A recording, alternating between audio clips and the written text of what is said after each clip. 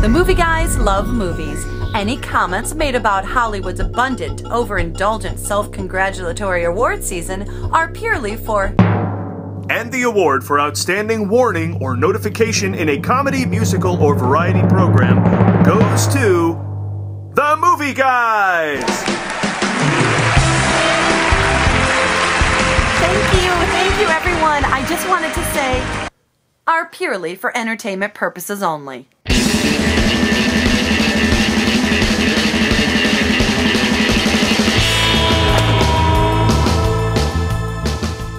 We goof on awards season, but let's be honest, it is the most wonderful time of the year. It is. Even in that bit that we wrote, rehearsed, and recorded, I got excited because I thought we might not win. Yeah, for a second. It might not be us. Oh, and then I was so excited when we did. Oh, Yeah. We let us win. Yeah, we wrote it. we really like us, as it turns out. Those of you in the industry, it's time for screeners in the mail, invites in your e-box to go out and see screenings. They call it an e-box nowadays? The Me Box. Yeah. Also, it's a good time for friends of Paul's and mine, because if I don't want to see a movie, you might get a call. That's true. I might The call you chain to of come command is this way. Karen gets first right of refusal.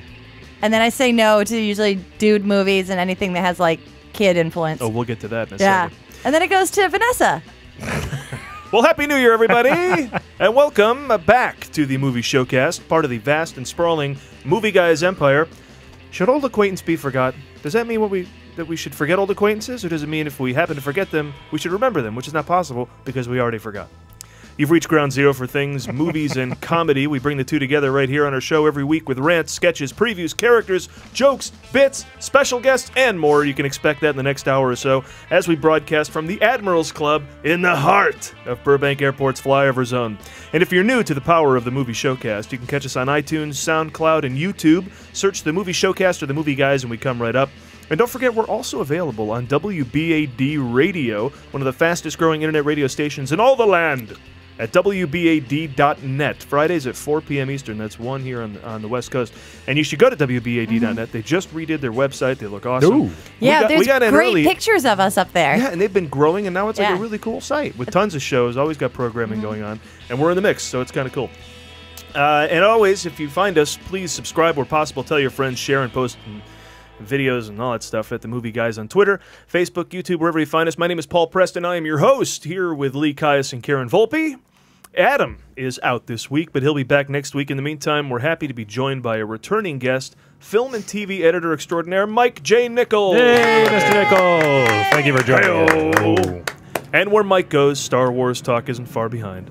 And that will certainly be the case as we welcome our second guest later in the program. Star Wars fan filmmaker Robert Reeves will be joining us. Oh, a mix of clap and applause and awe. Yeah. How exciting. Applause and awe, This is of good. course. So, yes. I was going to say, wherever Mike goes also, planes follow. Yeah, apparently. Yeah. That was right on his cue. We got our first plane of the new year. It is a two-guest showcast, as we mentioned, so there will be much geeking out with Star Wars talk later in the show, so stay tuned. But we begin with our signature movie previews as we prep you for what's coming out in theaters this weekend. This week, a pair of macho offerings as we kick off Manuary. First up, there's nothing for chicks. Is it that time again? Yeah. That time of the year again? I love Manuary. Nothing for chicks There's- all this month. Sorry, ladies. First up, it wouldn't be right if Hollywood didn't make movies in pairs, so we're getting our first of two Hercules movies in 2014 with The Legend of Hercules, and Kevin Sorbo is nowhere in sight. And later in the show... Bad guy. Senior Taliban commander was a Tier 1 target. Shaw killed 20 Marines last week. We let him go. 40 more will die next week. Going in with Dietz, Axelson, myself, Marcus. We have eyes on Shaw. A lot more than 10 guys. It's an army. Oh, that's Lone Survivor. Going wide this week. It was open for time for awards consideration, but now it's Did it get big. in time? Yeah. It doesn't have to be released. No, it doesn't have to be released before like the middle of December. What's the date on that? No. That's why You don't everything know? comes out right at Christmas. Oh, okay. I think, right? thought there was a deadline. Yeah, but isn't the deadline at the end of the year? Yeah. Yeah. Oh, I don't know. I thought You it said was. it did come out. It did Oh. come. Jamie knows. It has to be in the theater airs for 7 days. That's why everything comes out on the 25th. 25th. That's exactly. Okay. Has But was to be in this out on the theaters for 25th? 7 days. Was There this you out go. on the 25th? Yeah, This- yeah. Oh, it okay. was. Happy Christmas, everybody. Jamie is with us as our board op Jamie. And the only thing that's making me hesitate about this movie, The only thing? the only thing, because I want to see it, Mark Wahlberg. I'll go watch him. Yeah. It's a bad time, Bob. It's never a bad time for Mark Every Wahlberg. other movie's going to be good. But the only thing that makes me nervous about this is the. I'm like, oh, you that's didn't go there with the probably trailer. Dubstep version of the Dubstep version. Did you go dubstep on the trailer? Really? Yeah, but that's more, I think, a curse of the trailer than the film. But then again, I mean, this movie might be too hip for its own good. You never know. But they could dubstep a Kubrick trailer just, to do it. But it'll make me nervous because dubstep, to me, you're hiding something. They're not going to dubstep Wolf of Wall Street. They're not going to dubstep Schindler's List. They're never going to dubstep this a year. movie. Yeah, you know what? And Wolf of Wall Street is the hippest, slickest, fast-moving, crazy train of a movie, and they still just didn't need to do that for the Zero trailer. dubstep. Yeah. And Wow wasn't even there. Wow. He wasn't even in the trailer. When things slow down. It has to have a sound effect, really? And now we're all used to it, so it stays. Yeah, it's a war movie. It doesn't need sound effects. All right, but before I get too far along here, I want to check in with everyone. That's a very profound. No sound effects in this war movie. That would be a very boring war Be a movie. hilarious, boring movie. Let's check in on oh, hey, this is exciting. We did this last year. We'll do it again. We'll check in on New Year's resolutions. Oh, all right.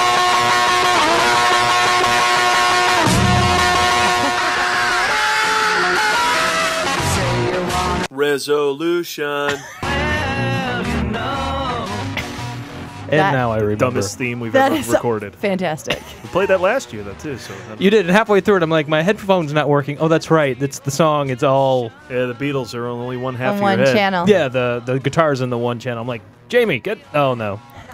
Notice how Jamie didn't move. She's like, yeah, whatever. You're an idiot, Lee. Just hang on. She's a music scholar. Catch up. 1 second. It's the Beatles. Yeah. It's the Beatles. Calm down.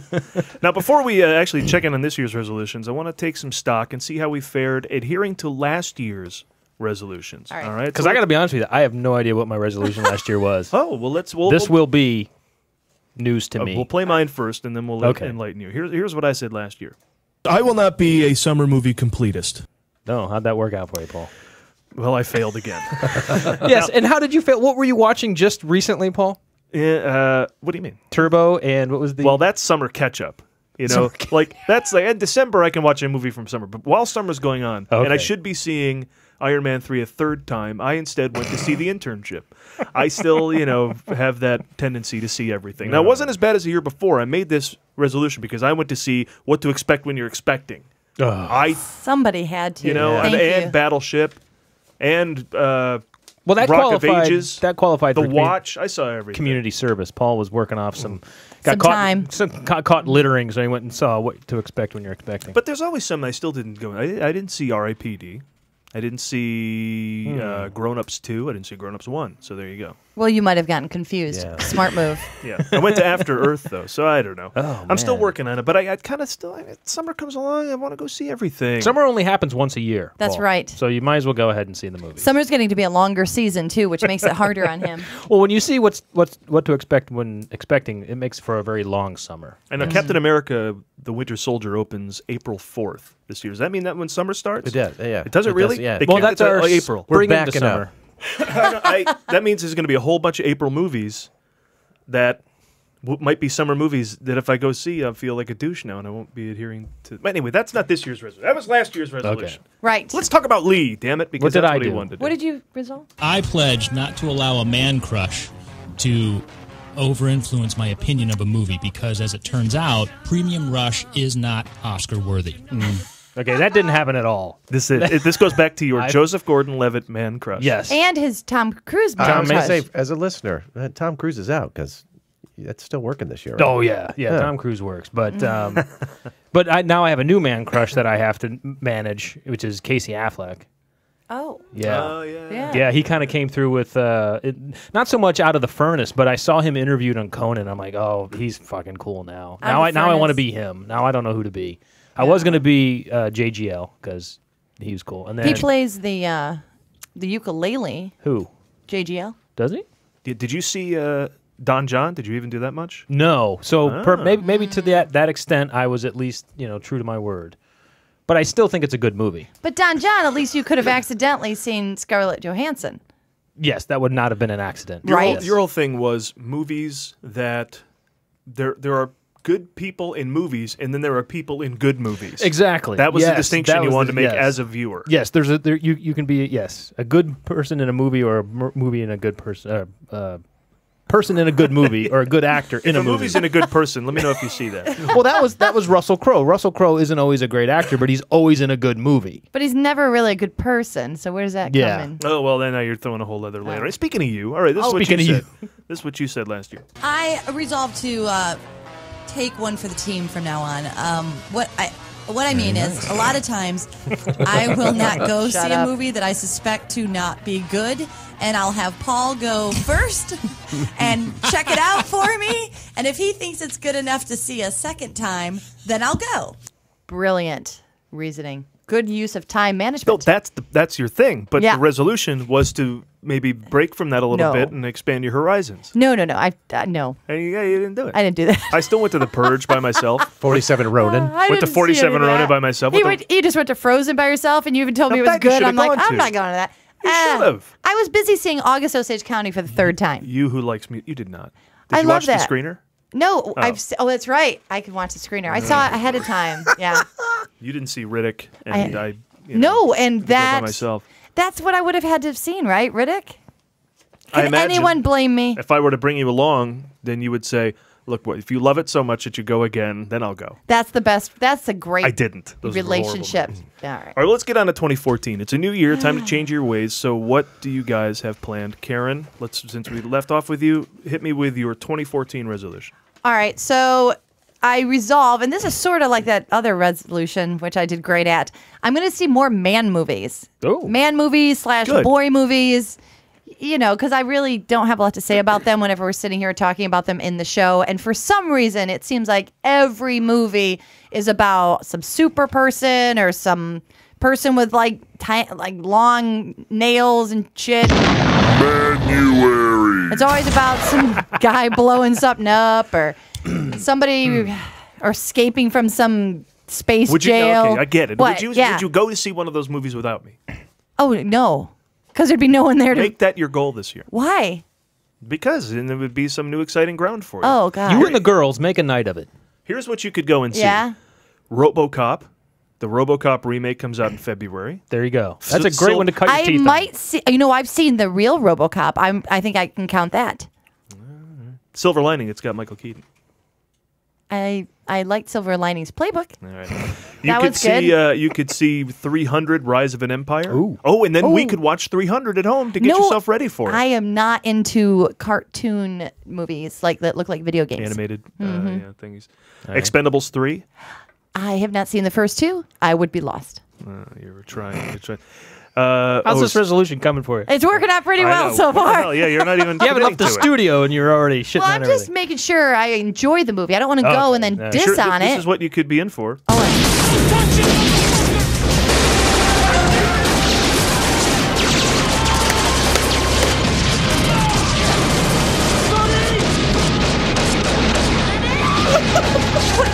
Do I need to say anything?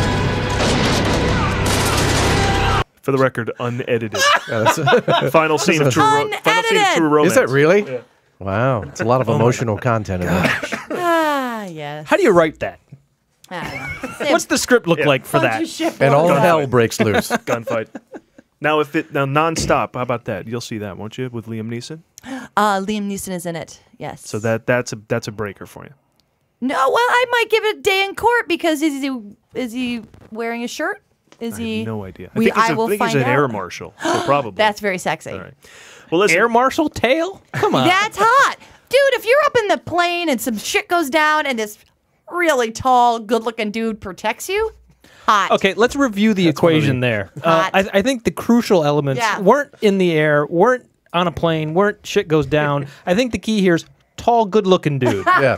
I think tall, good-looking dude Air could Marshal be is making hot. donuts, yeah. Air Marshal's hot. If he's a tall, good-looking dude. Try one of the glazed. That's one of Jamie, the am I popular- right? If you put Yes. tall, good-looking dude in front of anything, Jamie's, you're probably right, Thank actually. hey, did you see the guy that delivered my pizza? He was hot, tall, good-looking Tall, good-looking dude. There you go. That could be my New Year's resolution, to make sure I see all the movies with tall, good-looking dudes in them. Like Terry Crews. Who's that? He's that big guy from Everybody Hates Chris. Oh, he's hot. He's Oh, in my the Expendables God. 3, and we're going. All right, this year, let's get on to me. Did I mention that thing that we just played sounded like popcorn being made? Well, That's why they call them popcorn movies. This year, I resolve, much like Karen, to see a genre of films about which I am grossly undereducated. That being Tyler Perry films. Every year, these 4 or 5 of them, 8, whatever, come out, and then we start to talk about them. We crack some jokes, but we really don't know what we're talking about because we've never seen one. No, we haven't. I should be the first guy to take the plunge for this group and go see a Tyler Perry movie. You know what I think has happened, Paul? Every time a new Tyler Perry movie comes out and we review it, I did some research. What happens is we actually end up watching the same trailer on YouTube. We just don't realize it's a different movie. Because we haven't seen any of the movies, so they all look suspiciously the same to Medea us. yells a lot, smacks a kid. Yeah, it's the same. We've been watching Medea Goes to Jail for 4 years now. Right. Now, the one time we turned ourselves into black girls to preview for colored girls. Like we had magic powers back then. Right. Adam, do you remember Adam and I did that? Yeah. We turned into Frederica Meek and we Was I not here for that? No, it's hysterical. They was were funny. making. They were hysterical. They were in the kitchen. Oh no, wait, they were out here doing it in our other version of our show. Oh, okay. Sorry, I'm blabbering. But I was thinking, if you're going to actually go and watch the Tyler Perry movies, I went and got a list of the ones that are going to be released next year. What am I going to see? So get ready, because you're going to see Tyler Perry's Single Moms Club. And that's the only one on this list. That's it? That's the only movie he's releasing. You knew this before you made the resolution. Oh, well, normally it's I am 7 or 8 movies. suspect. All right, well, I'm going to go. Oh, wait a minute. No. That you should have to be a completist. Seriously. You have to resolve to I be a will be. Tyler For Perry 24 completist. A 2014 Tyler Perry new release completist. No, you go back and watch all the other ones and give us a full report. Tyler Perry can't go a weekend without making 4 films. How is it that you picked the 1 year he makes a film? I know. He must have a TV show going. Yeah. Lee, what is your resolution? Oh, well, Paul, I thought you'd never ask. This year, I have resolved to enjoy the public movie-going experience, to embrace the adventure that is going to the movies, and not to let the little things irritate me. Okay? So from this day forward, I refuse to allow those minor social annoyances to rob me of the joy of slipping into a dark room with 100 other strangers, to be taken into a world of unimaginable fantasy, thrills, chills, and romance. Paul, that is my resolution. Well, that really sounds like a great resolution. I think it goes a long way to show. For example, hey, have a phone call? Sure, take it. Don't excuse yourself into the hallway. Answer it in your seat. I'm sure that conversation, share that conversation with everyone. My guess is, if anything, you're talking to your wife about rescheduling your bunion surgery is only going to add to the experience of the movie. Okay. Look slightly passive-aggressive. Hey, family of 5? Huh? Couldn't get a sitter for the night? Not a problem. You want to take in the Wolf of Wall Street? Hey, I understand. Crying infants are only par for the course. Oh, hey, know where to put that stroller? Go ahead. Just put it in the aisle for everyone else to trip over on the way to the bathroom. No. That's what the world is here for, to get out of the way with people with kids. Okay, Lee, I don't think... Hey, what's that you say? $14? A bit steep for a movie ticket? Well, not when you think all that you're going to get for it. You get about 35 minutes of commercials and previews, and so that basically takes a 2-hour movie into like a 4-hour adventure, right? And when you, of course, factor in the trek to and from the parking lot, that is if you can remember where you parked your car. And, oh, hey, $9 for popcorn? Oh, I know. Sounds like a lot. Not when you consider that it's a delicacy. It's popcorn. It's not like you can get it at every grocery store or roller rink. Oh, and not to mention how loud movies have gotten. Paul, have you noticed how loud movies are lately? Yeah. Leo, this just sounds like a list of complaints. I got to be honest with you. Paul, call them what you will, Mr. Preston, but nobody is going to stop me from enjoying going to the movies, least of which the movies themselves. Hear that, movies? Grandpa Caius. Oh, Lee Caius, you now have a theme. The Grandpa Caius theme. I saw that on the script, and I was like, I don't want to know what this is going to be. All right, so all those things you just said so eloquently. Grandpa Caius. These are all things that you enjoy have that. said all last year in different ways or in different movies, but There were stories about the people taking the phone call. Oh, yeah. There were stories about we were in a movie where there was a baby. It was the horror movie. It was a late showing, and the baby started crying. It was up left behind us when we were in La Cañada. No, the one I remember even more crazy was 12 Years a Slave. What? 2 young girls and, my and God. a mother and father and their friend, their adult friend. They were Just horrible. 2 little kids. 2 minutes in, iPads come out. I was going to kill 2.5 minutes in, we move. 3 Yeah. minutes in, they leave. I'm like, what is the point? Why are you doing Little this? kids. And when they decided to leave was during one of the early whipping scenes. Oh my God. It's Yeah, about a slave. You're like 30 N-words in, they Yeah. get up and leave. You think?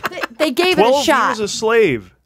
Unbelievable. So yeah, I don't blame you for any of that. It's kind of sad, sad. though. It is sad because I have kind of become reclusive when it comes to going to movies. It's the reason I only go to the ArcLight in Hollywood. And alcohol. Oh yeah. Well, and because they serve alcohol too. seriously, a $16 ticket that kind of keeps the riffraff out. That kind of thins the herd a bit. Well, no Plus- one's bringing in their baby if they're paying No, $16. No. Yeah. And Now, you've just moved down to Orange County. Do you got good theaters down there, or are they all still I don't- filled with... I don't know. I went to a Regal, I think, out at the Spectrum. But now Grandpa Caius goes before 11 because it's $6. That's like the early bird special for dinner. Oh, in the morning? Yes, before 11 in the morning. Now, here's the thing about that is that my tolerance level is in direct proportion to how much I've paid for the ticket. That is true. So at $6, I'll put up with a lot more shit than a $14 ticket, right? So, I always go, it's $6. You expect some of this. So I love just waking up and you're in a movie.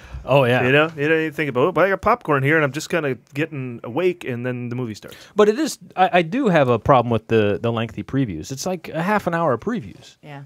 Your whole day gets consumed by this 2-hour movie that becomes.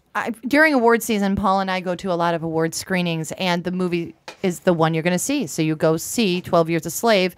They turn the lights down, and you see the movie, and you forget how great that is. And you're almost kind of like taken off guard. You're like, whoa, I'm not ready. Yeah, the I'm supposed movie's to kind of starting. like emotionally get ready. You're still sort of turning your phone off, and it's starting. Look, I'm not done changing the kid's diaper. Don't start the movie yet.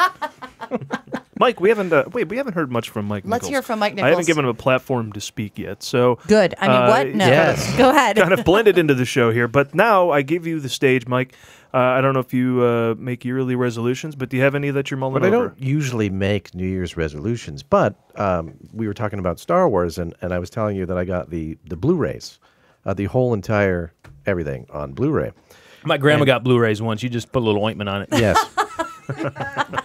And so when you see all the changes and things, those aren't the things that you're really excited about. But on those Blu-rays, they have all those making ofs that we used to see on TV. With PBS stuff? Yeah, and like that, all the cool stuff. And watching that again, and you see Ben Burtt. Ben Burtt was the sound designer of Star Wars and made all those Yeah, things. you don't have to explain that to everybody. Well, when she looked at me... You're so stupid. Everybody knows that whole who Ben side Burtt of the table was like, I don't know. I thought I was like Ben Burtt. I'm like, was he? Just was he mystery? Prince Caspian? No, that's Ben Barnes. Go back to sleep. I was Mike? thinking Ben Hur. No, I was just saying that there's that footage of him, and he goes out to a radio tower with a guide wire, and he takes a wrench and he's banging on it, and when you hear it, I know it that turns story. into a blaster from Star Wars, and it's like magic. And I thought about that.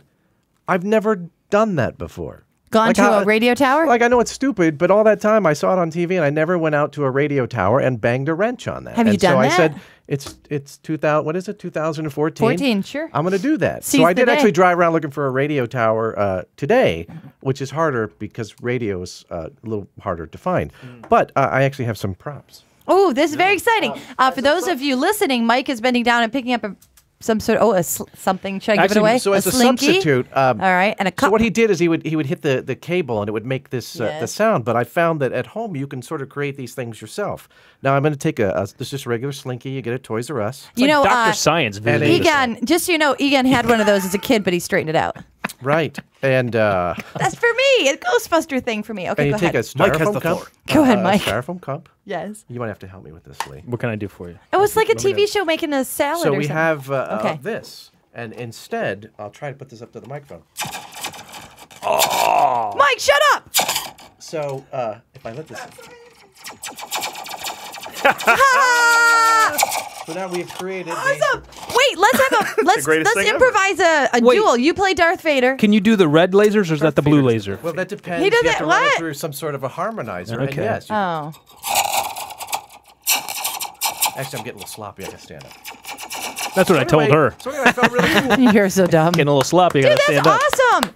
Just Wow. look at that, everyone. You can make this at home with a cup and a slinky, And a cup. First of all, he brought toys, which is which is fantastic. The other thing is when I was younger too, you try to make sound effects, and I figured, why don't I try to make some of this stuff out of things at home? This is Oh, he has a harmonica. harmonica. Do you remember the TV series Battlestar Galactica? Yes, Yeah. the old one. The See, new one? not the new one, because they didn't really do it, but the old one. And so the characters would say, do you remember anything that the Cylons used to say? By your command. Yeah, by your command. To So Baltar. I found out that if you take a harmonica and you just speak into it, which is very similar What? to it, but I'm not very good at it. But No, you can do that with that Berserk game too. Oh, intruder alert. Intruder alert. Do intruder alert. See, that's like intruder but alert. This is like, it's just like an insignificant thing. But if you do it in a studio with like a professional talent, you get paid union wages. you can actually make this sound with it. You can make this sound They- like the real Battlestar Galactica. So I had somebody help me today, and I recorded it. I think I brought that in for Oh, let's you. play that clip. This is a clip all right. of this process. The studio. All right. Okay, we're recording. This is the harmonica Battlestar Galactica Cylon Raider. And go. By your command, you are listening to the Movie Guys Showcast. How's that? That was good. I wish I could be on the show. I wouldn't mind taking a crack at Karen Paul's wife, if you know what I'm saying. Yeah, we're actually still recording. Oh, shit. Turn up. What the hell was that? That's fantastic. That's a choke it, bitch. I was just gonna say they're very tall and good looking as well. Take a yeah. crack at Paul. That's. Hold on, I got some. I'm gonna pull that. Or if I were not as old as I am. Yes. Wait, 27. What do you say? I wouldn't say. Wait, I just screwed myself in that sentence. Basically, I'm gonna cart that. Oh.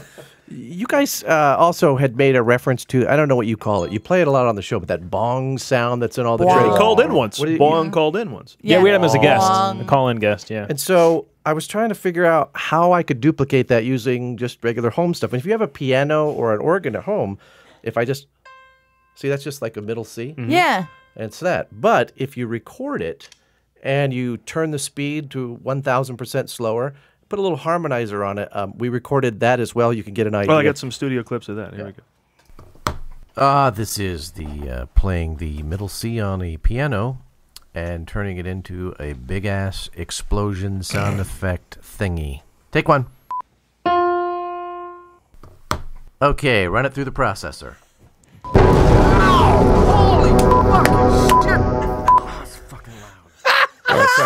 Are you okay? That sounded like it didn't go well in the studio. The headphones were really loud.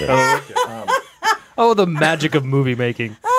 That sounds like a dangerous trek for you to launch into resolution-wise. But what else you got? He's What's that still last on. He's got some tinfoil well- and some stuff. So I was trying to figure out again what else I could do, and this is kind of famous. If you just take this, is just a regular staple. Is that the stapler. swing line or the Boston? No, actually, that doesn't even matter. It's just a regular office stapler. Oh, it matters. It Mr. matters Nichols. in office space land. And this is just regular aluminum foil. Uh-huh. And if you, I can put this up. If you just staple this, now it doesn't sound like much when you do it, but if you Yeah. record it and you change the speed and Yeah. you run through the 20 hertz frequency, Just through a lot of harmonizer, simple adjustments. it Things you ends can up do kind at of- home. Like it's weird because you'll identify this. It's a very well-known sound from a Terminator movie. Oh, okay. And just listen closely. I'm you very should be able curious to find out what this is. This is what it sounds like. Stapling. Oh, good for you. Kick your fucking ass. No. I want you off the fucking set, you Don't prick. Shut me up. The fuck are you doing for one fucking second? It's weird, right? It comes down to the studio, Amazing. really. Yeah. It's the studio effect. It's the amount of equipment. Stapling tinfoil. I had no idea. Well, thanks for pulling back the curtain on that. That was Mr. really, Nichols. and it was kind of like something we never do on here, which is in teach, Learn. usually- and learn It's like stuff. Bill Nye, the actual science guy, was here putting stuff Yeah. together for the movies. Thank you, Mike. Mike Nichols. Well done, Mike. I'll be checking in with you in June to see if you're still doing wacky shit with sound effects. Dr. Science. But on to our first film. That we got was movies. awesome. Oh, we have to do this. Yes, All right. can't wait for Brett Ratner's Hercules later this year and want to see an even shittier director's take on the subject? Well, then Rennie Harlin's The Legend of Hercules is just what the skittish, unlicensed alleyway doctor ordered. You know, Paul, having seen movies before, I can only imagine there's a plot that ties together this string of gladiator fight scenes together. Then again, I've seen Michael Bay movies, so plots aren't always necessary. Well, that's good enough for me. Let's talk about it.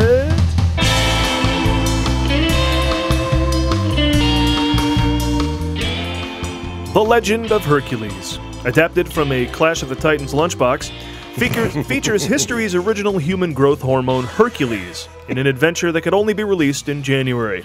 Let's take in a clip here. Here we go. I will not stop until I've returned to the princess. Tonight, we fight for our lives! How do you offer these people their salvation? When you cannot even save yourself.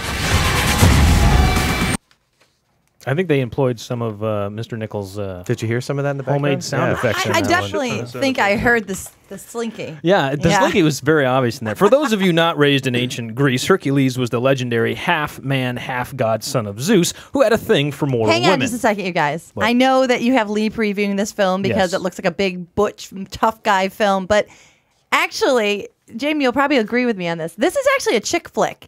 It's got everything. It's got forbidden love. It's got hot men always getting wet. First they're getting rained on, and then they're sweating because they're getting, tortured. Then there's a scene where it's like endless love or something like the Blue Lagoon, where they come out of this water and slowly water drips off of this beautiful man, and he's just in this gorgeous lighting, and he's got these pecs that don't stop, and then all these abs for days, and I mean, it's so good. All you have to do, trust me on this, is just add It's Raining Men to that trailer, and you got yourself a movie. It's raining men!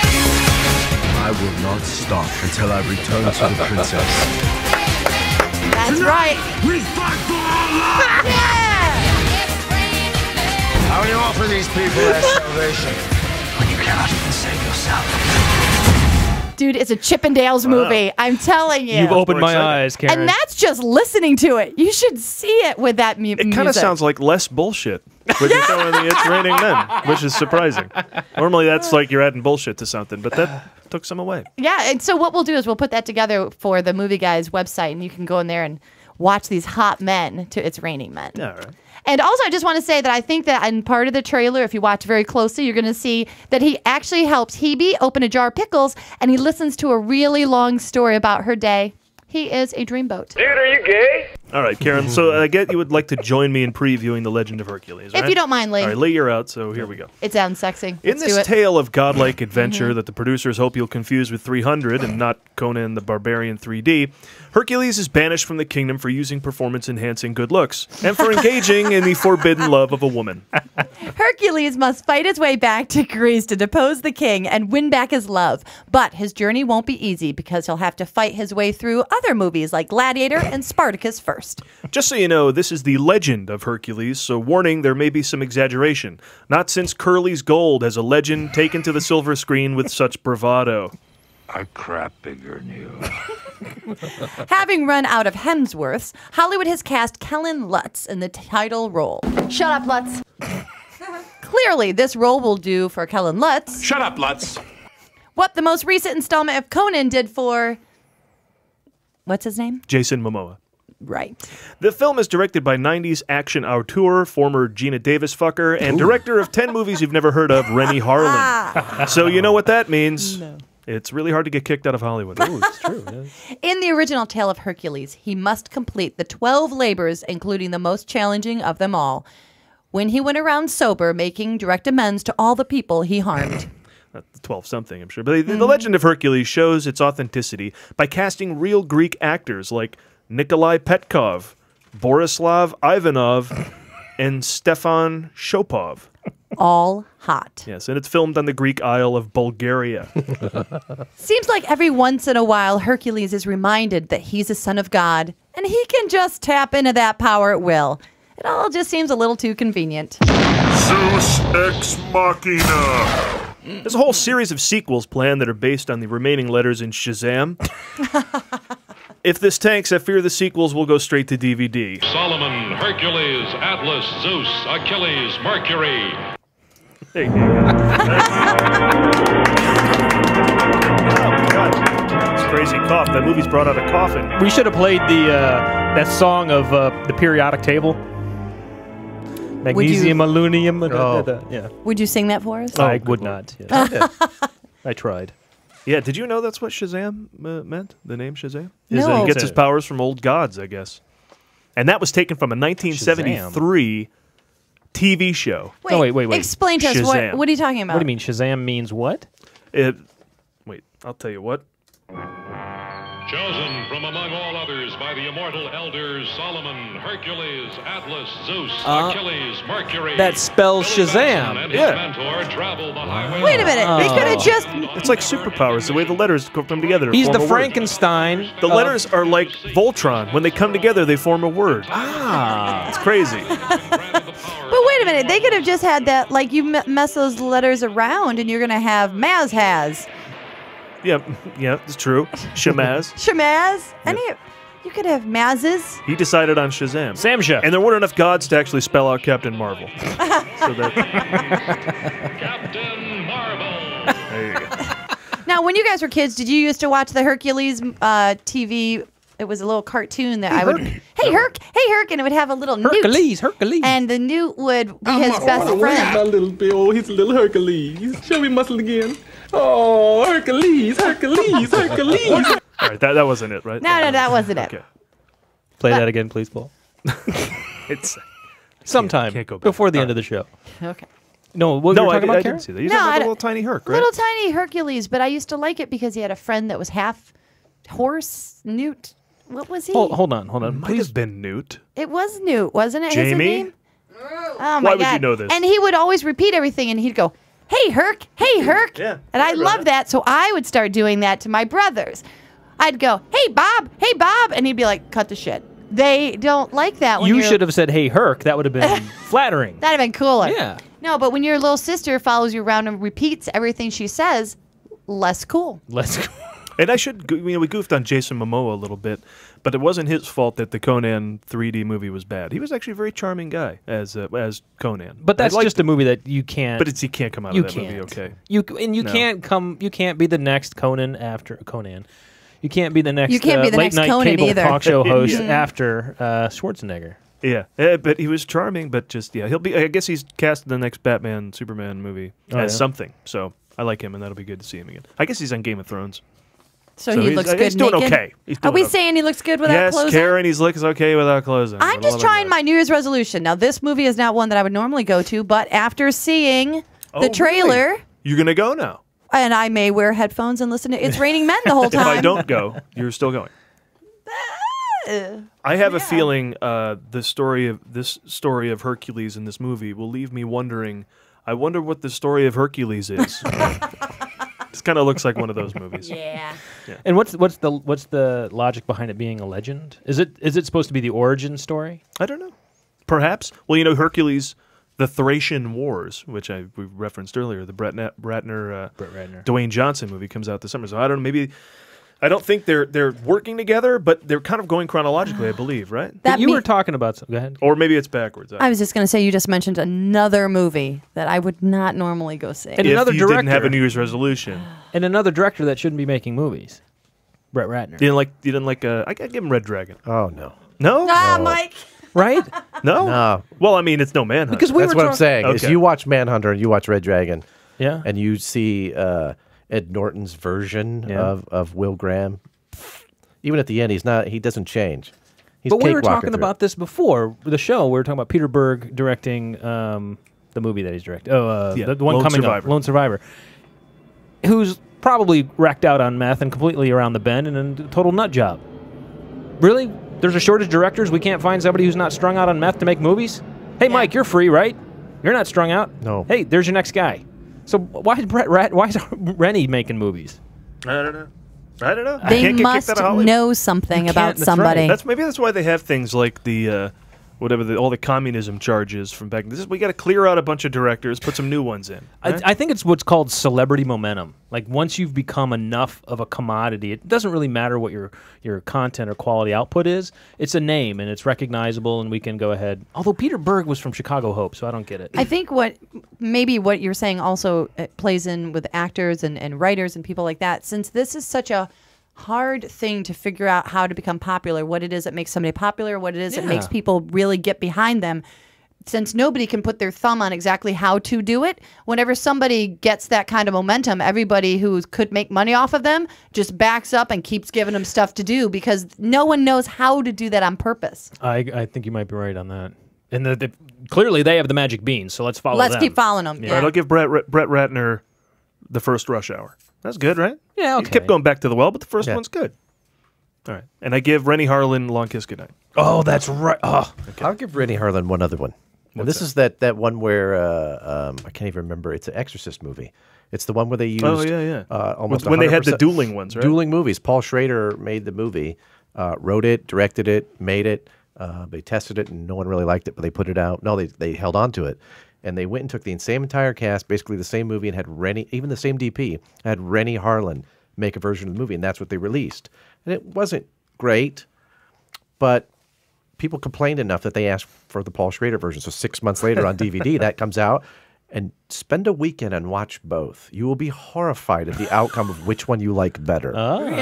Really? Never has this ever happened. You're saying it's Rennie Harlan. Yeah, I'm just saying that I would like to see what you... I wouldn't be horrified if I like a Paul Schrader movie. But just think about it. The same DP, the same cast, almost the same props and everything. Wow. Two people making the same film. And one of them is clearly better. Really? Crazy. Well, I'm a big Long Kiss Goodnight fan, and when you had mentioned the Gina Davis fucking, I was like, oh yeah, that's right, that's a great freaking movie. Have you seen this movie? I've not, but I like the fact that you heard Gina Davis fucking and went, yeah, well, right away. I like that Long Kiss Goodnight. Count me in. Right away, I'm paying attention to the show. No, that was a you were great nodding off movie. for a second. He was asleep until that. I Grandpa love that Caius movie. was taking a nap. She totally pulled that off. Isn't that the movie that started the cliche of the explosion behind the person jumping? Isn't that the movie that... I don't know, but there's this great tough guy line that she totally pulls off.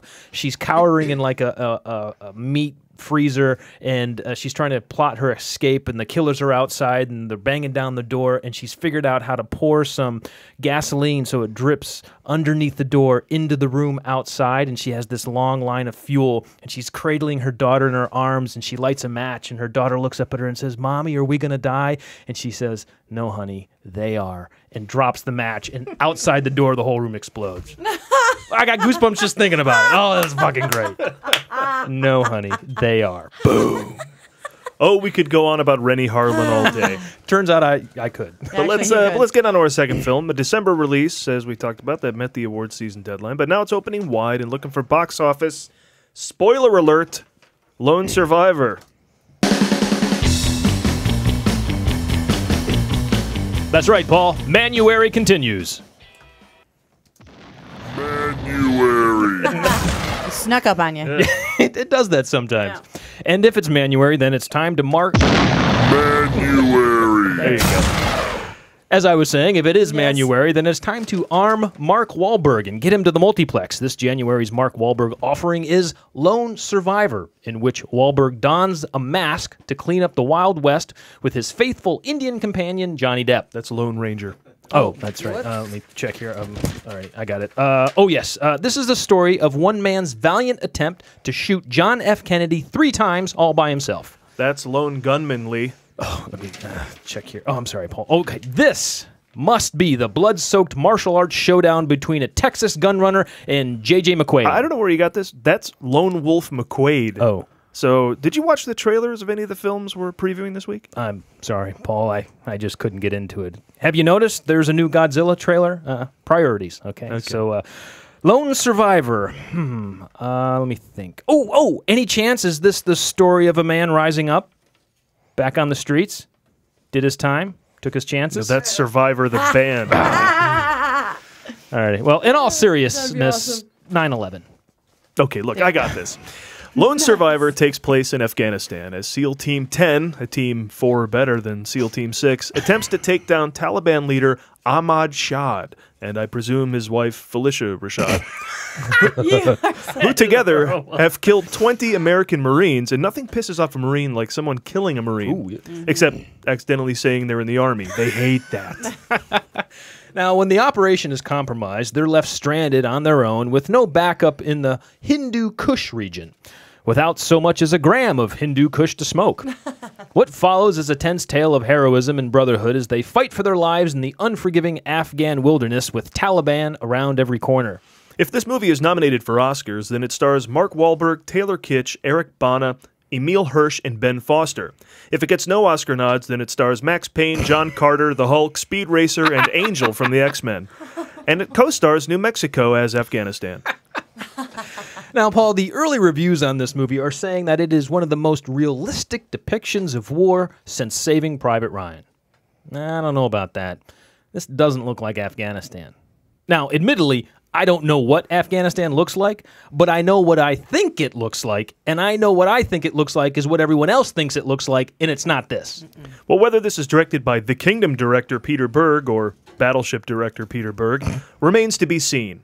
Either way, it'll be fun to try and make sense of what Berg is talking about in press interviews.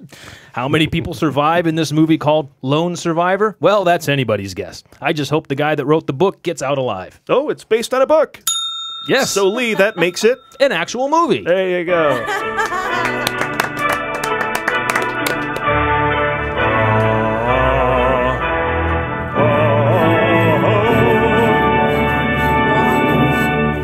That Saving Private Ryan quote is from a guy named Bill Simmons, who writes for ESPN. And so, you know. Oh, that's right. Yeah, Bill Simmons. Bill Simmons, yeah. Like a basketball book and stuff. He's got like the website. Bill Simmons. He talks like this. Adam Carolla does a great impersonation. And of now Bill he's Simmons. reviewing movies, I guess. Is he? So I actually kind of fudged They took that quote to heart. Well, I fudged it. I don't think he actually said it's a realistic depiction. He says one of the most heart-wrenching. I don't know. Oh, we didn't quote it exactly. Yes, I made it funny. They're using a sports guy's quote in their trailer. I mean, I expect this movie to be pretty decent because it is Peter Berg leaning towards the kingdom more than anything goofy. But like Hancock, I was not a fan of that. I feel that whenever I looked at the trailer, just physically looking at the depiction of Afghanistan, having not been there myself, it just had a lot of green shrubbery. I just thought that was really shocking. There's a lot of pine trees. That's what I'm saying. That's weird to me. I don't know what it looks like, but in my mind's eye, that's not it. So Yeah. go over to Palmdale or Lancaster and shoot your movie because that would feel more Afghanistan-y to Or me. even Griffith Park looks more like what I think Afghanistan After the would fire, look like. yeah. Yeah, exactly. I have a new resolution for you. Maybe you should go to Afghanistan, poke around, see what's going on. Are you trying to get rid of me? Go What's for- going on? No, go on a vacation. Very tall guys there. There's very tall men good-looking there. men. Tall, dark, handsome men. Good-looking men. All right, then. Yeah. Fine. I'll take Jamie with me. You'll I'll never see this us movie again. if I don't have to go to the theater. Deal. There you go. Yeah, but you know the huge. I'm trying to talk it up. Maybe not. No, I have hope for it. I like have the hope idea for it. that is, even though we pick on the fact that it's based on a book, I like whenever a movie Based on real life, Karen. Oh, the book is based on real life. Commie. I know. What am I thinking? I like the fact that somebody had to sit down and figure out a beginning, a middle, and an end. So there's going to be hopefully some sort of arc. So something actually will happen. Sometimes these movies come out and they're not based on a book, so they never really go anywhere. Well, everyone will die but Wahlberg. And is he the guy you want talking to a volleyball in your movie? Think of it that way. I don't even think he looks like him on the poster, so maybe not. Yeah. Well, no, it doesn't end with just one person, does it? Well, I'm sure there are like Taliban. I mean, there's. I'm sure the title's misleading. I think that because spoiler according alert, to NPR, spoiler alert, that's right. The title's a you have a spoiler movie Yeah. starring Mark Wahlberg, and it's called Lone Survivor. I don't want to give away the ending, but odds on they're not doing it in the trailer, but that's probably the deal. Mm-hmm. Right? Well, the trailer certainly suggests he's not the only one. Okay. Well, NPR It doesn't say the said legend of the lone survivor. Somebody learned. Somebody learned that's. But also, isn't Hercules the Legend of Hercules? Somebody Right. didn't learn there either. So maybe you're right. Maybe Tonto does show up at some point, why and the he hell gets a sidekick. That would be all right. Listen, and I don't want to start another thing, but this is about a failed mission under the Bush administration and the Navy SEAL mission under Obama. was Zero Dark 30 and it got 5 Oscars. All I'm saying. Now, all right. We'll be right back and let me... and it wasn't released in January. We'll begin the Star Wars talk properly with our second special guest of the show, Robert Reeves, in about 10 seconds. Hang tight. Hanging. There's your survivor.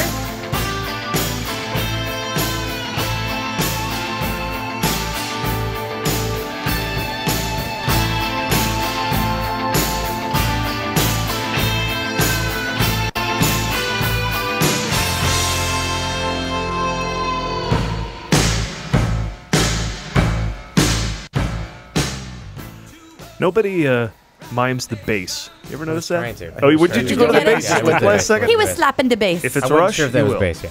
Beat that dog, Benny. Hey, we are back here at the Admiral's Club, and I think we can all call our studio now the new Mos Eisley Club.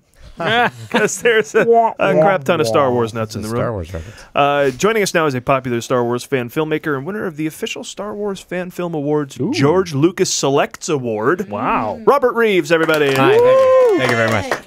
And because, there's no bad time to talk about Star Wars. You ever notice that? No. Other film franchises, hey, if it gets to be Halloween, we can talk about blah, blah, blah. If it gets to be this or that, you can talk about Star Wars any time. And in the last number of years, there's been news to discuss, too. I was going to say that and Tyler Perry. Anytime. Well, good, because that's my resolution. Anytime he has a movie coming out, Right. it's always on the heels of another release. Speaking of resolutions, do you have one, Robert?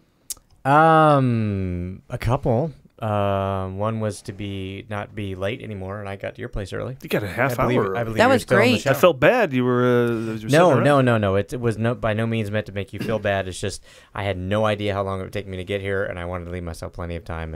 And of course, I got here in no time at all. Well, So. mission accomplished. Thanks. You've done that, and I still haven't seen a Tyler Perry movie.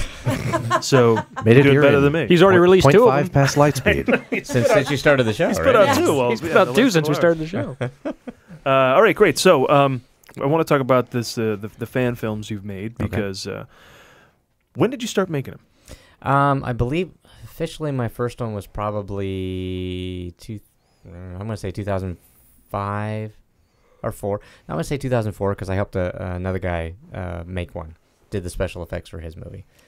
So were you kind of at the launch of that kind of thing when it became popular, or were there already a No, bunch? no. Because now it seems like they're all over the place. There were a couple of really good ones out before we started. There was Troops, which Kevin Rubio did, which was Takeoff on Cops, and it was absolutely brilliant. I don't think anybody's even come close to making one that good, except for one called George Lucas in Love, which was based on Shakespeare in Love.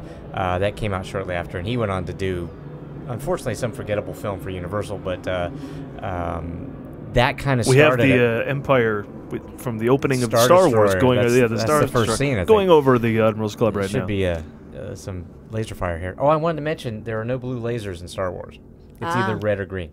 Green? No. No, yeah. Where did I see blue then? I was watching it on a really shitty TV when I was there a you kid. go. There you go. had a crap tube going. They were watching in the What can I basement. tell? The parents had the Why shitty were the TV. stormtroopers wearing pink? That's what I couldn't figure out. But anyway, go ahead. Well, I used to watch I'll say this once, and we'll go on to some. I used to watch Star Trek on a black and white TV and swear I could tell the uniform colors. My parents thought I needed to have therapy. But I knew what colors they were wearing on the black and white TV. So. Star Trek or Star Wars? Star Trek. Just in general, in the world, Star Trek or Star Wars? Both. Both? You find room for both? I had never heard that you had to choose before I moved to California. And that's our the way. same people worked on both things. ILM worked on both Star Wars and Star Trek, and there was a time when I was younger that you would alternate. You would get a Star Wars movie, then a Star Trek movie, then a Star Wars movie, then a Star Trek movie, and then they would alternate until we ran out of Star Trek movies and we get going on with Star Trek. But it was just like, I'm a Star Trek fan now. Well, Wrath of Khan is out. No, wait, I'm a Star Wars fan now that Return of the Jedi is out. So you just whatever's showing at the time. I was looking for something to wear tonight, and I have more Star Trek T-shirts than I do Star Wars shirts. So I don't know what that says. I will give you a theory from Mark Tucci, who writes for themovieguys.net, that he takes Star Trek because Star Trek would not give its fans Jar Jar. He says that's the decider right there. For me, they were two vastly different things. Well, there was really one's science fantasy and one's science fiction or space. That fantasy was the and science distinction I fiction. was making. Yes. No. Just to me, the whole feel and the tone and the attitude of both of them are completely different. I mean, Star Trek was much more socio-economical, Had political. something to say, yeah. And Star Wars was an adventure. It was this great space adventure with wars and battles, and Star Trek was just a bunch of tightly wrapped. Spaceballs is actors. much closer to Star Wars than Star Trek. Yes. But Galaxy Thank you, Quest Karen. is the best Star Trek movie ever made. Yeah. Absolutely agree. Yeah. Absolutely. Sorry. Yeah, somebody once asked me why I never make Star Trek parodies. And my answer was that Star Trek is a very serious exploration of the plights and I got about that far and I said, dude, I'm just kidding. I just haven't had an idea yet for a Star Trek parody, so no. Yeah, you could totally rip Star Trek. Oh yeah, and Ain't no people loss. have. But if you notice, if anybody does Star Trek, it's serious. They do a serious. There's a one called Star Trek Continues right now. They're doing serious episodes right now, Well, as if there was a fourth season. So why are we William talking about Star Trek? I'm sorry. William Shatner, he is kind to of a the parody show. of himself in those shows, so it's Oh, yeah. hard to parody a parody. He does a wonderful job of being this character that's a little larger than life, Yeah. but for some reason works in that world. Yeah. Oh, he's brilliant. He's certainly turned his career around and made a lot out of it. I think it's fantastic. The world's just merged because Carrie Fisher tweeted out. You see a picture of her hugging Shatner. Oh, and have they then made up? geeks Have they were made like, up? "Wee!" Have they made up because they had a Yeah. feud going for a while? So I've always said this about William Shatner. He's a really solid actor, and he does the best impersonation of William Shatner Does he, out though? there. Next to Kevin Pollak. Yes. Kevin Pollak, then William Shatner. Then William Shatner. That's hilarious. Hey, let's play a little clip from something called Cheap Seats. Oh, yes. This was a short that Robert made where he plays a. Well, you can describe it. I play a character named Bob Beefkins, who is basically, this is in episode 4, as most people know it, Star Wars, is in the scene at the end of the movie, the award ceremony, and he's so far back in the hall, he doesn't know what's going on. All right, here we go. You know Red 5? Mine ship. Yeah, I was supposed to be up there in that big battle. I was all set to go. This farm boy shows up out of nowhere, takes my ship. Wait a minute. That's him. That's the kid. That's him right there. You see the guy with the yellow jacket and the bad haircut? That's the one who took my ship. That's Red 5. Now all the radio presets are going to be off. I'm going to have to readjust the mirrors. I don't even know if my insurance covers somebody else flying my ship. You need to give me my ship back, you little punk. Sorry. My favorite of your spoofs. Thank you. That was a group effort, actually. We all said, what could be messed up about the ship? And somebody said, oh, the mirrors. Oh, how about the insurance? Okay, that sounds great. I love the radio presets. Yeah, the radio presets. That was another one, too. Every time you go to get your car repaired, they sometimes have to take that computer off, and then and it gets reset. And it gets reset. You're like, I don't want to listen to. It's always some rap channel I don't normally. I always come back. Yeah, my presets are all to Mexican channels. That's what I did too. All I do is listen to ranchero mechanic. music. The mechanic, yeah. My favorite part of that clip is the echo. When I say punk and I added the punk. I laughed for 5 minutes when I did that. I don't know why. I just thought it was the funniest thing in the world. And if you see the clip, a lot of that is based on my experience in the Catholic Church, where you don't know whether to kneel. I don't go to the Catholic Church, visiting the Catholic Church, where you don't know whether to kneel or to stand or to sing or whatever, because Bob's turning. He goes, "What way are we turning?" Oh, there's a whole big choreography going on. Yeah. We went to a wedding once, and Karen walked up to the front and with me, and we're like, I knew what to do. I'll be, you hold your hands out, you get the bread, you eat the bread, and you move on. And Karen gets up there, and the priest kneels down, and she's like, "Bless you." Did he sneeze? I didn't know what to say. I don't He said, know. "Bless you." People were I'm sure he saying felt, stuff. I'm sure he felt that. Well, yeah. And nothing, my grandmother was Catholic, so nothing against Catholic Church. Greatest respect for him, but I was really confused. That's Stand, one of the sit, kneel, elements. bow, stand, sit, kneel, bow, stand, sit. Exactly. kneel, bow. Exactly. It's like an aerobic workout. There wasn't a caller though. There wasn't somebody saying, "Now you stand, now you sit, now you kneel." So. Ringing bells, doing a whole thing. So yes, you made a spoof of the original, and now this film Padme that you won the award for. Yes. is a shot by shot spoof. This is what the award looks like. Wow. Oh, we have the award here. That's it's really an cool. award. Check that Actual out. award. But we made 2 films, so we actually got 2 trophies. Oh, very cool. This is for Cheap Seats. This is for Padme. All right, so I'm gonna put that up so here. Robert has brought out 2 awards for that he won for the George Lucas. What was it? The Star Wars Fan Film Fest. They called it. They changed the name to. Don't pick it up by 3PO's head, by the way. Did you do that? No. filmmaker whose name I'll remember in a minute did that, and he got in trouble for it. It broke right on stage. What was the question? Oh, well, I was just showing these off, actually. Are they supposed to be different colors? Different process of 2005, 2008. Oh, okay. All right. So, well, I didn't know if one was significant for something else. The last one they made, they just spray painted, so I don't know why they did this that. one was dipped in honey This was gold. dipped in gold. Guys, this is so cool. And that's C-3PO's got popcorn. R2-D2's got a little drink. Would it kill you? Look. Sorry. It's Would a it little kill you to dusty. dust these once in a while? Really sorry about Are you really that proud? I'm really Look at sorry this. about that. I don't The usually- filth and the I don't muck. usually Look at that. touch 'em. I don't usually touch them. I think it's good. That's a good sign that a filmmaker wins an award and he's so comfortable with himself and he knows he'll win more awards. He doesn't keep dusting. He doesn't dust. Now, he He's told like, me something. I'll dust a new one. He told me something inside. What did you say about this? You didn't care about anything else as long as they gave you this, right? All I wanted was the trophy. Yeah. When the Star Wars fan movie challenge or the fan film awards, depending on what year this is, that's nice. Nice picture. They had, when they first started, they had a cash prize. Actually, the first year, they had trophy, cash prize, and a visit to Skywalker Ranch. Oh, wow. Second year, they dropped the trip to Skywalker Ranch. Because of the graffiti. I don't know. Because Somebody stole the Yoda statue and ended up in a mall down in Oakland. But the year we won for best comedy, we actually got a nice check from Lucasfilm. Great. But I said I just want the trophy. I don't care about the money. I wasn't even sure they were doing money at that time. I said I just want the trophy, and I was thrilled to death to get the trophy. And then we got another one for Padme, which This is so cool. kind of a prequel, I guess, parody, but it's actually taken off of Juno.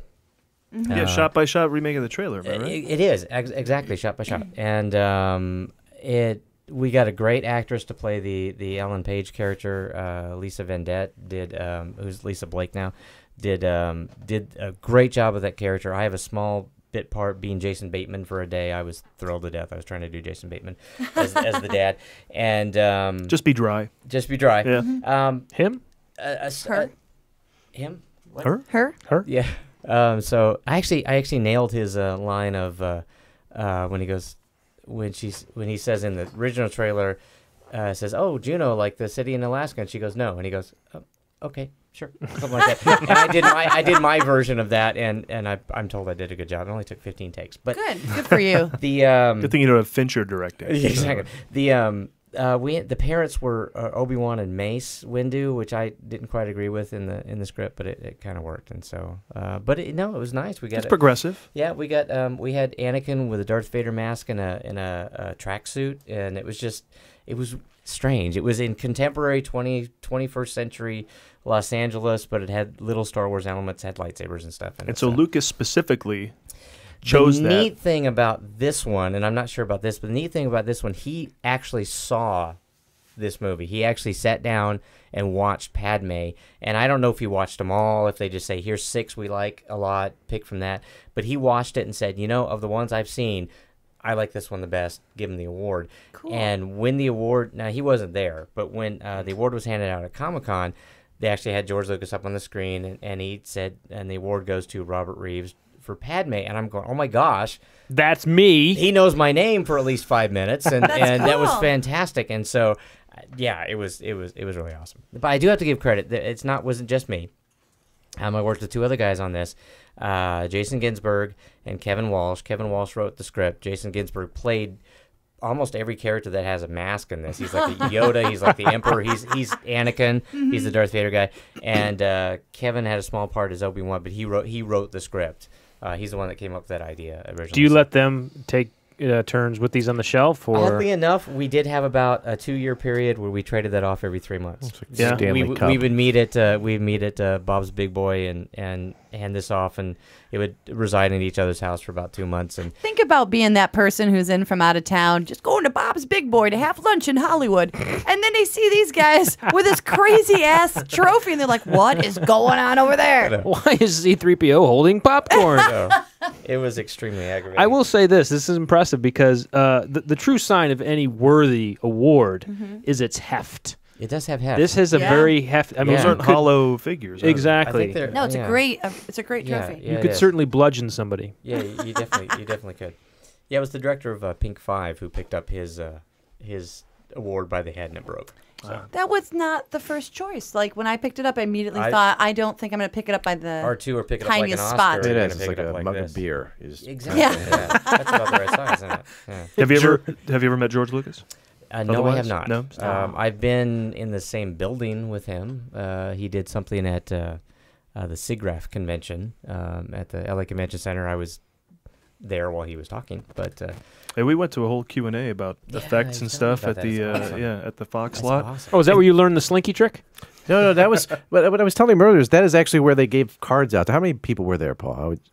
Oh, it was a full theater, so 300. And they gave us all cards to ask questions, and I was saying you were that telling me I about asked that, yeah. 2, and then Paul read my first question. And went, no, ask that. So he gave me his card, and then I asked the second question, which is the 20-minute answer that George Lucas gave. that's So they awesome. used my question. Wow. Ah, You're- good thing you're- Paul edited you. Which was? Well, the first first- question was, why is there not any flubber in this movie? No, we were talking earlier. I said that what was the first question? And I said, well, if you had your Kurosawa movie, and I know that you really value that, if somebody came along and wanted to give you the new and updated version of that movie that you love so much, would you give up your original? Yeah, that's right. Or would you hold on to it as sacred? Would you accept that? Yeah. And Really? that was the That was question. great. I gave that to Paul, and he goes, no. And he gave me his card, and then I wrote on the second one, I'm like, how do you feel the movie industry would have changed post-production if the edit droid would have taken off? I showed that to Paul, and they're like, that's the question. He talked, like, they had to stop him. He wouldn't stop talking about it. All right, so this is where I help Lee and Yes, I. yes. What is an edit droid? I was thinking the same thing. You could probably explain better. Together now. You know what laser discs are? Yes. It was kind of like if you had a bunch of videotape of all the footage and you had 5 of them that were playing on a screen, and you could make an edit decision with one, and then the other one at the meantime would fast forward to the part where it would start playing again. So as you're watching it on the screen, it looks as though you're seeing an edit, but it's really things fast forwarding. Well, when we put it on Laserdisc, they could make that be almost instantaneous. So all the dailies were put on Laserdisc, and they started editing the TV show Young Indiana Jones with it. And when they were doing that, it's like, this is amazing. This is really cool. But then a company called Avid came out and did it on a computer. And everybody goes, well, that's actually, it's better. So they bought Edit Droid. And that's how Avid started? It was started at the same time. It's just that's what took over because it seemed like a better plan. I think I But speak it's for this half of the basically the same- table when it I is. say this is the thing he responded 20 minutes to. Yeah, like Oh, in no, an one of his angry- babies. gotta understand, Oh, wait, he's an editor. I mean, but so did that's he what invent touched- it? Did he invent What's it? that? Did he invent it? It was His something idea. that he asked for, as in he's asked for. Okay, see, hey, could this you would make have been me-" important for us, Karen, to know. Okay, good to know. Good to know. Good to know. See, we're learning again. This is good because us and Adam's mom now know what edit droid is. But that does sound like a really clever piece of technology. For then, yeah, it really Well, was. yeah, it was probably, would have been the standard if somebody didn't come out with a computer thing right away. We would have used that for however many years until, because how many people edited on VHS until, with their little things. And Oh, yeah, the things shuttles. stuff, I and remember shuttles the and stuff. shuttle edits. I mean, that was so much better than hooking up a camera to VCR, which I used to do. And on a recent note, you know that somebody bought an Edit Droid Laserdisc. Oh. They originally started to edit Return of the Jedi with the Edit Droid, Really? and they canceled it. But somebody sold. Do you know about this, Paul? There's a Facebook page for it. Wow. So a Laserdisc was sold on eBay for about $600, and it contains dailies from Return of the Jedi, and some of them are god awful. By the way, it's Yoda and Luke interacting, and it feels like that scene where. In Apocalypse Now, where he just said, I'm just going to make stuff up. Oh, I swallowed a bug. Like, it feels like at times Frank Oz is just making stuff. He's your father, or whatever, Wow. Sometimes it's good to know that even things that are complete classics and really original kind of sucked at some point. Yeah, there was some sucking That's in there. good. Well, we were talking earlier about the original edit for Star Wars, how it was. We were kind of talking about how. Or I was just saying it was amazing that Star Wars came out in the 70s but did not look like a 70s movie. And apparently the original edit was very 70s, very just by the book, wide shot, close up, over the shoulder stuff. And it was extremely boring, apparently. Script-wise, too, it was very boring. Well, right, exactly. And then they went back, and it was George Lucas's wife, Marcia, who, and I'm sure a couple other guys, but they got together and said, no, let's do it like this. And George says, do it like this. And all of a sudden you get, oh my gosh, this is a great flick. And then things start being edited like that. Unfortunately, Star Trek the Motion Picture still edited like a 70s movie. But yeah, totally. Yeah, but from a guy who directed way back in the 50s. Yeah, exactly. And not that he's a bad director. It's just that wasn't the way to go for Star Trek. But you just mentioned something that made me remember when Phantom Menace was on its way out, was announced to come out. I remember thinking to myself, the Star Wars were made in the 70s, and science fiction movies made in that time had. All science fiction movies made in their time have a fashion influence of the time. And when you go back and look at 2001, their outfits are clearly 60s, you know. All the hairstyles. Hairstyles. They never changed those. The pants are cropped. You know, everything has a fashion influence. So I was very curious to see how Phantom Menace, which is supposed to take place before Star Wars, would adjust for a fashion sense of its time. And that explains the poodle skirts. This is why. Is that what you're getting at? No. I was like, why does everyone have a ducktail haircut and poodle skirts and Mary Janes? Why are they all? And why are their jeans cuffed like a half an inch at the bottom? And it's because they had to. The cigarettes in the sleeve. Exactly. But that was something I thought about. I was like, well, we're going to be making this movie now, and so costume design and set design and all that stuff's going to influence the look of that film. But I don't think it actually disrupted it. I think it. Well, everybody wears bathrobes. So they never go out of style. Clearly not a big problem. Well, you could nitpick a bunch of things, like R2-D2 can fly in this one because why can't he fly in the? So why can't he fly in the other one? Because they thought it would be a cool idea, But then they kind of blow that kind of stuff. Yeah. When they get inconsistent, just because they can, the two-ended lightsaber that Darth Maul has. Yeah, I don't see those anymore in the purple lightsaber, which the trailer totally ruined too. That would have been a nice surprise to find out that was a two-bladed lightsaber, but the trailer ruined it. Trailers ruin things. Yes, that's what I have they a friend do. who will not watch trailers. I used and to not. He's a big movie fan, but he will not watch trailers. Yeah, I used to not. Then we started doing the show, and you have to. You want to make jokes? Now we have to make fun of them. We don't have the mojo to go to advanced screening, so we watch trailers, we make jokes. Gotcha. But you know what? I realized recently on a show, I called into WBAD's Christmas party, and it was then I realized, hey, we're like. By not going to every movie and reviewing them, we're free to not go to shit movies. So that's like a bonus. And you know what's even? I'm concerned. I'm even luckier because you go to the movie first, and if you think it sucks, I don't have to go. Now, speaking of shit movies, the prequels. Yes. Thank goodness you didn't say my movie or Cheap Seats 2 or something like that. There was a sequel, by the way. Let's go back. So you were talking about the original edits. Do you think Disney will ever release them now that they're in new hands? Now that Lucasfilm is in new hands, will Disney ever do a thing where they put out the original edits of the first Star Wars movies? Probably not. Yeah, I mean, they're really big into sequels, Disney, in general, and I think that's why we all of a sudden are going to get 7, 8, and 9. It's because they're like, well, we love sequels. I mean, Disney makes sequels to everything, and it was just good luck that Toy Story 2 came out in the theaters instead of on video. Someone said, this movie's really good. We don't want to give this to the babysitters. This is the movie that needs to be in the theaters. So. Yeah, that was a great film. But do you think now it's in good hands with JJ? It's my same argument about J.J. Abrams for the folks at home, not Jar Jar Binks. Adam's mom. What's his name? Is playing Captain Kirk now. What's his name? Chris Pine. Thank you, Chris Pine. Jamie's all over that. Chris Pine is now going to be Jack Ryan. Okay, yes. He's Captain Kirk and Jack Ryan.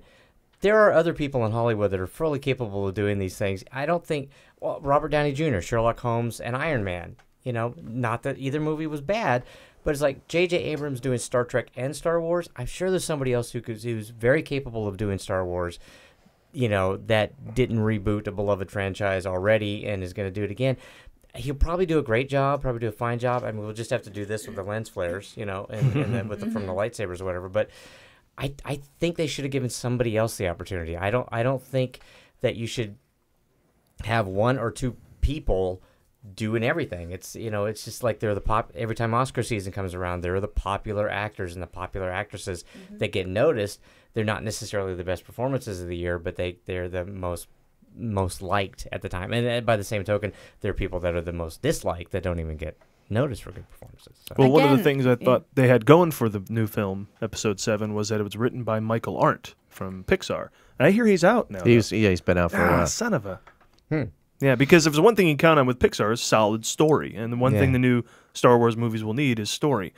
But now George Lucas himself said it. A special effect without a story is a very boring thing. Mm-hmm. You know, He's right. He did say that. Yes. And then whether he did it or not. Then he had Jango Fett fly because he thought it would be cool. Well, about the prequel. I mean, about the prequels. One thing I always get asked, you know, do you like the prequels? Which trilogy do you like the best? And I will say yes, I like the prequels. I love Star Wars, but I like the prequels. And the prequels have each one has elements that are worthwhile. I mean, if you take Episode 1, which is arguably not the best of any of the Star Wars films, it's kind of like the Star Trek V of the Star Wars films. Sorry, William Shatner, but thank you. You've got Qui-Gon Jinn, Liam Neeson. Yeah, Tall, gotta good-looking, like that. yeah. Tall, good looking. Tall, good looking. In a bathrobe. His first action role, wasn't it? Because it was like right Dark after Man. Schindler's. Okay. No, that's true. Dark Man. Dark Man, but Just then he before took that. off. Then he started doing tons of action after that. Yeah, then he count on a spring Yep. action movie every year from Liam Yep. Neeson. You got young Taken, Obi-Wan, Unknown. Ewan Great. McGregor, who I'd watch in anything, and Darth Maul in the big fight at the end, which I thought was all kind of worth it. And Natalie Portman, you know, which is nice to have too. Hubba, hubba. But Episode 2, you've got. Just what go do to you have in Episode 3. 2? Yeah, Episode 3, the fight between Obi-Wan and Anakin is really good. You know, so or, Digital Yoda, I guess, maybe in the second one. But you know, as movies, it's hard to watch Phantom Menace because it just, you know, you're just sitting there watching it. I made a note. I saw a digital screening, a digital copy of Episode 1, and that's when it started right away. It's like it was a 7 o'clock movie, started at 7 That's o'clock. exciting, There was right? nothing. It was like we sat down. We actually sat down. The movie started. Oh my gosh, you know. weird. Yeah, but as soon as we sat down, we're like, "This is gorgeous." You know, we had noticed the difference right away. But anyway, I'm rambling a little bit. But the I Yeah, just those think things you like about all the movies, and I guess I could kind of Jar- say that. and about Jar Jar. Yeah. Jar Jar led to a digital Yoda, and which I thought the digital Yoda was really good. And if you have to do Jar Jar to get that, then it's kind of worth it. Because that was kind of the, can we do this? Can we make a character that can stand on screen by himself digitally? You know, whether he was annoying or not. But then you get a Yoda that's digital, which is really cool, you know, in my opinion. Yeah, whether he's annoying or not is tough to swallow, though. Because you can still test the waters technically and have him be a decent character, but he was just a lunatic. Well, and that's it's- well trod. He was path. done for the kids. He was done. George Lucas said, I'm still making this movie for 12-year-old boys, and that's what that was in there for. But Right, then- just but you like got- in Star Wars when he made These guys, What? R2-D2 and C-3PO, were more than happy. I'm sure when you guys were kids, you loved that shit. I would want a trophy where it's just a dead Jar Jar. That's the trophy. Yeah. I've seen Jar Jar and Carbonite. Oh, I've there seen you go. that. That sounds Yeah, cool. That was pretty cool. The coolest thing I've seen recently is a refrigerator, but the front of it is Solo and Carbonite. Yeah, yeah, and the stand, the drink stand too, that you can have in your house that lights up. Looks like the whole room, the Carbonite room. Oh, nice. It's like $20,000 though. Well, Mike, Can I go comment get on one. the J.J. Abrams thing though? Yeah, you know, please. it's It looked like you guys that fingerprint thing. Because if you remember, the Star Wars movies do not start with a starring or who the director is or any of that stuff. They just start. That's right. Words go up the screen, and it was never ID'd that this is a film by any play. It let it speak for itself. Yeah, they didn't make a big deal about Richard Marquand. They did it, and And they got in trouble for that too. The studio said you have to start this way, and they went, "No, we're not doing that." that's why he dropped out of the Directors Guild. Exactly. Yeah, because he put his name before Irvin Kershner on the second one. And that's why but- Steven Spielberg couldn't direct a prequel. But anyway, That's right. So just the whole idea that I'm fine. You know, there's J.J. Abrams, and I'm like you. I think it'll be good, and I like his tastes and stuff. But I would have been fine with it being someone I might not have ever heard of before, Ooh, see, like George Lucas, maybe, or like a George Lucas before I knew who George Lucas was.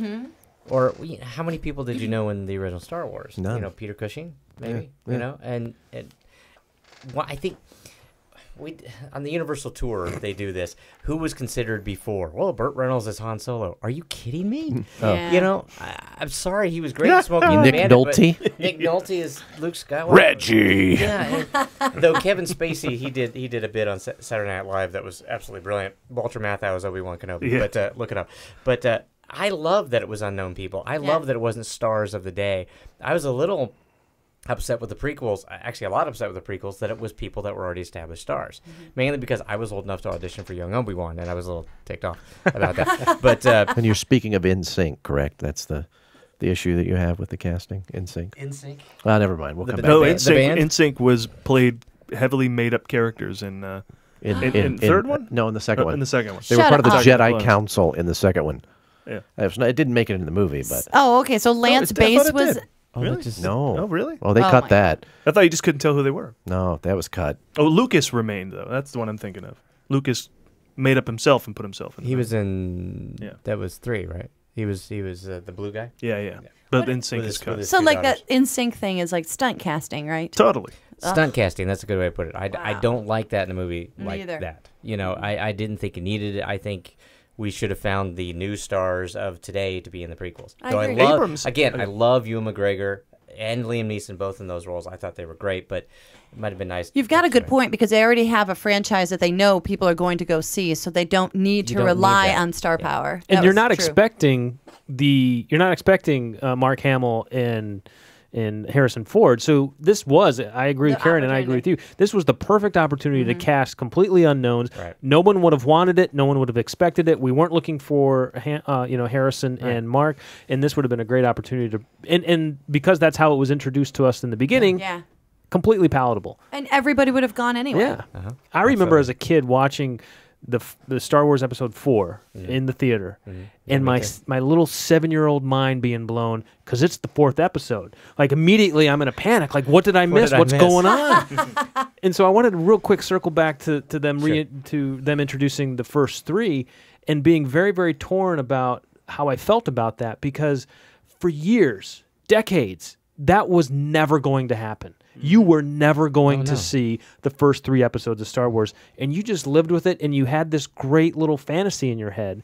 And I was old enough at the time when they released Phantom Menace to realize this is, no matter what it is, it's not going to live up to what I would hope and think and want it to be. Because honestly, for 20 years, you lived with the fact that you will never ever see what's in the briefcase. You'll never see it. Or the trunk, Or the trunk. Now they're going to do spin-offs. What do you make of that? Apparently, the first one is going to be Boba Fett. In his own. I'm all right with that. You know, what it comes down to is franchise that shit, man. The reason I watched Go Disney, go. The reason I watched Star Trek Voyager, even though I hated it, it was Star Trek. You know, anything Star Wars, I'll give it a chance. You know, I want to see, the Clone Wars cartoons that came out. I actually didn't watch those as much as I probably wanted to, but anything more Star Wars, anything that will go into that world, anything that will show us more Jedi or more ships or whatever, I'll give it a chance. I'm totally foreign to all that stuff. The Clone Wars, the comics, the TV shows and all that, the novels even, outside of like Expanded Timothy universe. Zahn. Yeah, that kind of... I'm not really into the expanded universe either. And I hear they're not even going to do that with the next movies. They're ignoring all that. Han and Leia getting married and having kids, they're ignoring all that. They're going to do their own stuff, Now, it's going to be... The Clone Wars apparently are going to be wrapped up on Dark Horse Comics. Okay. And then they're going to move the whole thing over to Marvel because Disney owns it. So they're they're bringing everything in. They're bringing it all in. They're going to own it all. So That hopefully makes they do sense, the right thing. You know, it's funny while you guys are talking about the world and seeing anything from Star Wars because you want to see more of that world. I had to equate it in my mind with Bridget Jones' Diary, and then I sort of started to understand your passion. Because I'm like, I'd like to see more Bridget Jones stuff, Honey, wouldn't you? Honey, whatever What? gets you there. Whatever gets you I'm just saying. They had 2 movies. Right, and I liked the second one a lot too. And then I thought, well, wouldn't it be neat if we could Strikes Back of Bridget Jones. Yeah, I would be totally fine She with gets like frozen at the end. You have to. that would be fine with me. Well, then they made a 3rd book and they killed off And Mark they killed Darcy. off Mark Darcy! So there you go. Do you happy But I with don't that? want to see that. No. No, don't kill off Mark Darcy. But That's- I'd like to see in between what happens. And in my mind, I have like stories going on too. There's room for prequels too. Yeah. Well, Robert has Padme available on Vimeo.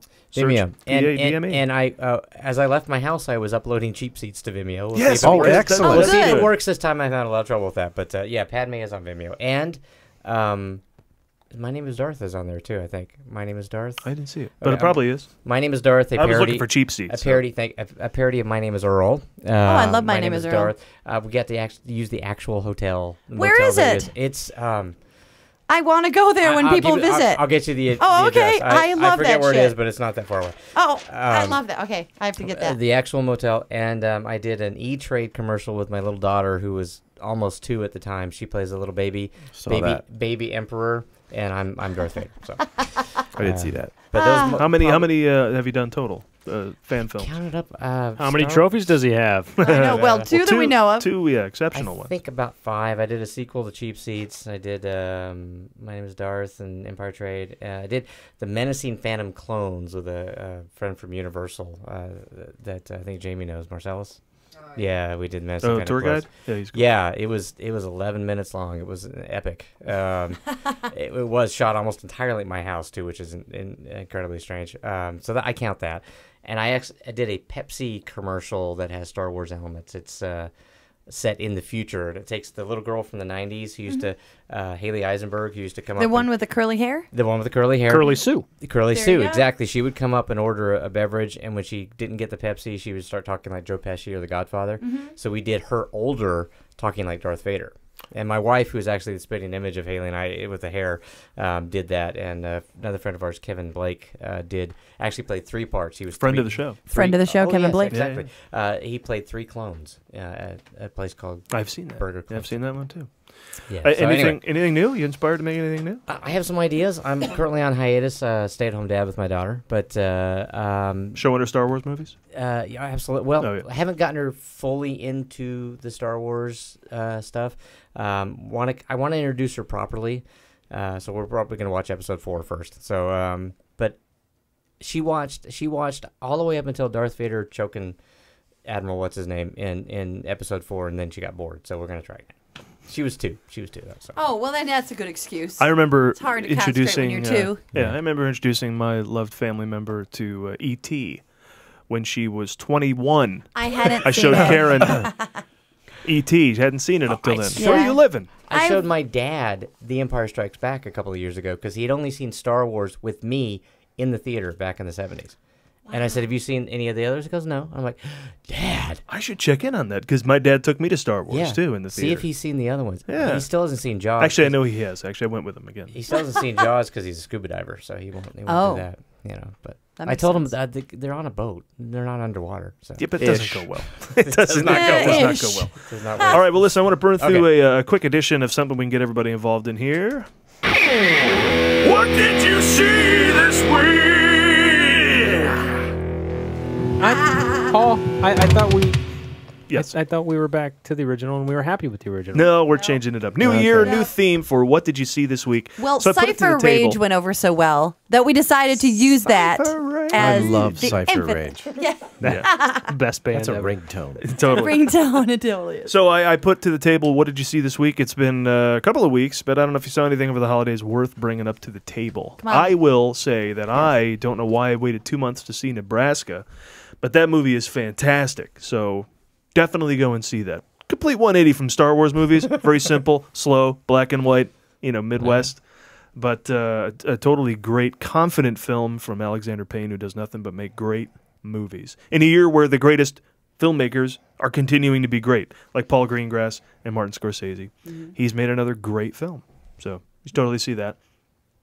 Lee, we haven't heard from you in a while. No, I saw, very coincidentally, I saw a bunch of Star Wars movies. Oh, wow. Shut up. Are you kidding? No, the Spike Channel was running that's right, like they had all of them. Yeah. Yeah, 'tis the season. And it reminded me of 2 things, and I'll be brief about it. One, I think, honestly, this is the first time I've ever seen Star Wars on TV, which is ironic because my parents would always say, I don't need to take it to the theater. That'll be on TV in a year or 2. Star Wars was never on TV. on TV. My parents said the same thing. Was it Yeah. was it that quickly? Well, it was. There was some. I was actually. I don't mean to. Go ahead. I was actually reading about this. There were contractual agreements that Star Wars would not be on TV until after a certain amount of time. Wouldn't be on VHS until after a certain amount of time. Then Empire Strikes Back, and I think it was like at least 5 years. But while they're making Empire: Return of the Jedi, they're like, that's when Star Wars came that on thing TV. was never on TV. That's all I heard. And he from my said he would parents. never release it on tape. Oh, and yeah? then he did. Yeah. But, So the other point I wanted to make is that for years I labored under the false premise that I liked Star Wars better than Empire. And I don't know why that was, but every time I watch Empire, I'm like, this is actually, there's so much more that's going on in this movie, and it's a better film from beginning to end, and it's got a lot more happening to it. And I was reminded of that over the weekend. I'm like, oh, I do enjoy Star Wars, but yeah, Empire's a really strong, and it has a lot of memorable moments and scenes and things that, for whatever reason, I just dismiss. And it kind of set up the archetype for, have a great movie, go dark, and then come back for a third. It's like that whole transition. I mean, I don't know how many movies have done that before then. Very few movies have a successful second movie. A lot of times you have to wait till the third for it to be better. Oh, now that just brings up a whole Ghostbusters thing. I'm telling you, I don't think the third movie is going to be better. I'm frightened of the third movie. It scares hopefully me. we don't see it. In many ways. Though I do like my sweatshirt. I like my sweatshirt, but more than I liked Ghostbusters 2, the movie. Yeah, Murray won't do it, and that's probably he best. wants to be a ghost, I heard. He wants to be a ghost in the third one. Yeah, and his character died, right? He died. And he'll be a smartass, and that'll be probably okay with me. And he can slime himself. Right? Why not? You had mentioned I saw Turbo. Who said that? You said that? You said it, and then you didn't take me. So there was that moment. Sorry. You didn't take me to see Turbo. What was the other one you saw? You live in Orange County Frozen. now. He went to see Frozen. We saw, also good. Paul and I Animation like Weekend. to see animated films together, especially when they're double features. And when they can sit together and hold hands. And he did not invite me this time, so it stung a little. I took you to see Puss in Boots, which was great. It was amazing. Yes. And then we also saw Rio right before. Rio it. was good. Yeah. These movies were about Rio good. Oh, okay. Turbo was America went to see the Croods. They didn't see Turbo. I'm the vice versa on that. I like Turbo better than the Croods. Croods is like some crazy Neanderthal movie, but it looks like Pandora. So they're just doing whatever. Hey, no one was alive then. Make the Jurassic ages look like whatever. People walk around with giant starfish on their feet, whatever. Well, it's a cartoon. I guess they're going to do that. But still, it looked weird, and it wasn't quite right. Paul, Bugs Bunny was a bunny who walked on his hind legs. And he talked, didn't he? Yeah, and he had a carrot. And Turbo was much funnier. One guy cooler did than all I the thought. voices for that? Anyway, sorry. Right. Yes, you were saying. Yeah. So, but Frozen was a return to great Disney music. If you love musical, epic Disney There's a lot from of the singing 80s, in Frozen. and the 90s, well, 90s mostly. It's back to that kind of thing again with the big structure and love conquering all. It was great, and it looks gorgeous. So I highly recommend that. And I don't need to because it's made like $600 million worldwide. So anything else from anybody? I saw. Is it Jiro? Jiro Dreams. Jiro Dreams of Sushi. Jiro Dreams of Sushi. I saw that because a long time ago, Lee said there's this great movie you have to see, and I just finished watching all of season 5 of Breaking Bad. So that took me a couple days, and that was awesome. Santa Claus brought me that. But You're welcome. Thank you, Santa. But then I was kicking around on the old iTunes, and I wanted to watch something else, and Jiro Dreams of Sushi was on. And my gosh, I don't like reading movies. I'm not a big fan of that. Subtitles. This is a reading movie. Yeah. And a matter of fact, I had to stop watching it at one point because I was getting a little tired, and my eyes kind of kept nodding off, and I'm like, no, I have to read what's happening. And I really liked it. We liked it for different reasons, I think, because I found it kind of sad at the end where the older son, at one point, the dad says, I hope he does the same thing every day for the rest of his life. And I just thought, that just sounds awful, to do the same thing every day. I don't care if it's, wow. Because that's what Jiro did, right? I mean, Jiro, he runs the biggest Yeah. sushi joint in No. Japan. Well, the most, as far as acclaim. I and think it's the cost, greatest, right? meaning. It was the first sushi restaurant to receive the 3-star Michelin rating. Which is interesting because in order to, when you watch the movie, most of the movie is about Jiro being this fantastic sushi chef, and he is, and he does take it seriously.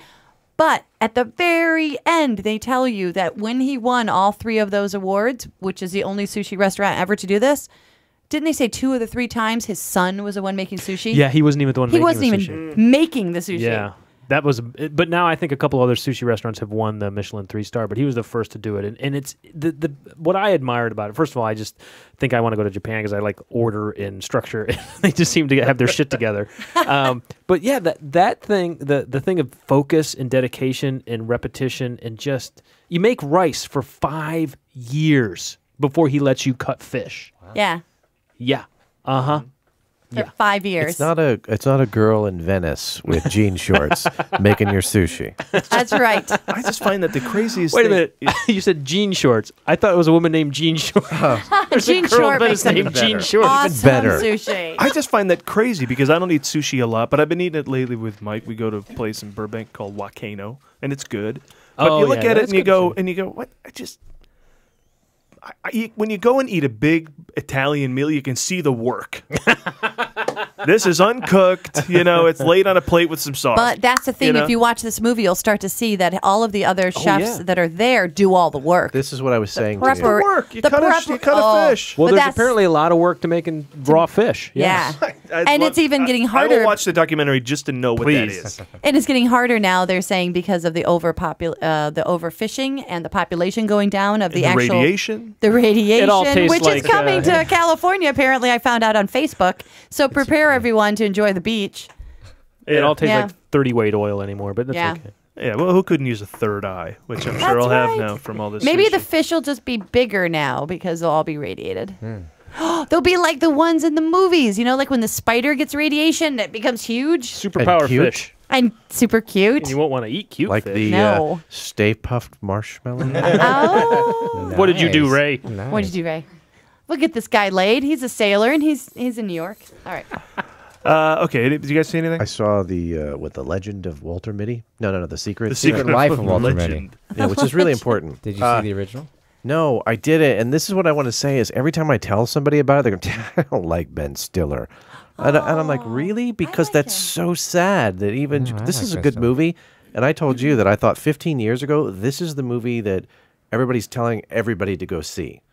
Just because people are a little more cynical now. But it's a really good feel-good movie. And it would have been the movie 15 years ago that the world would be talking about. So putting that back at the same time as like Pretty Woman or something, you mean? Or? Sure, yeah. Because that was when that kind of fun movie was out. And it's the same thing. At the Pretty Woman, you kind of have a good thought.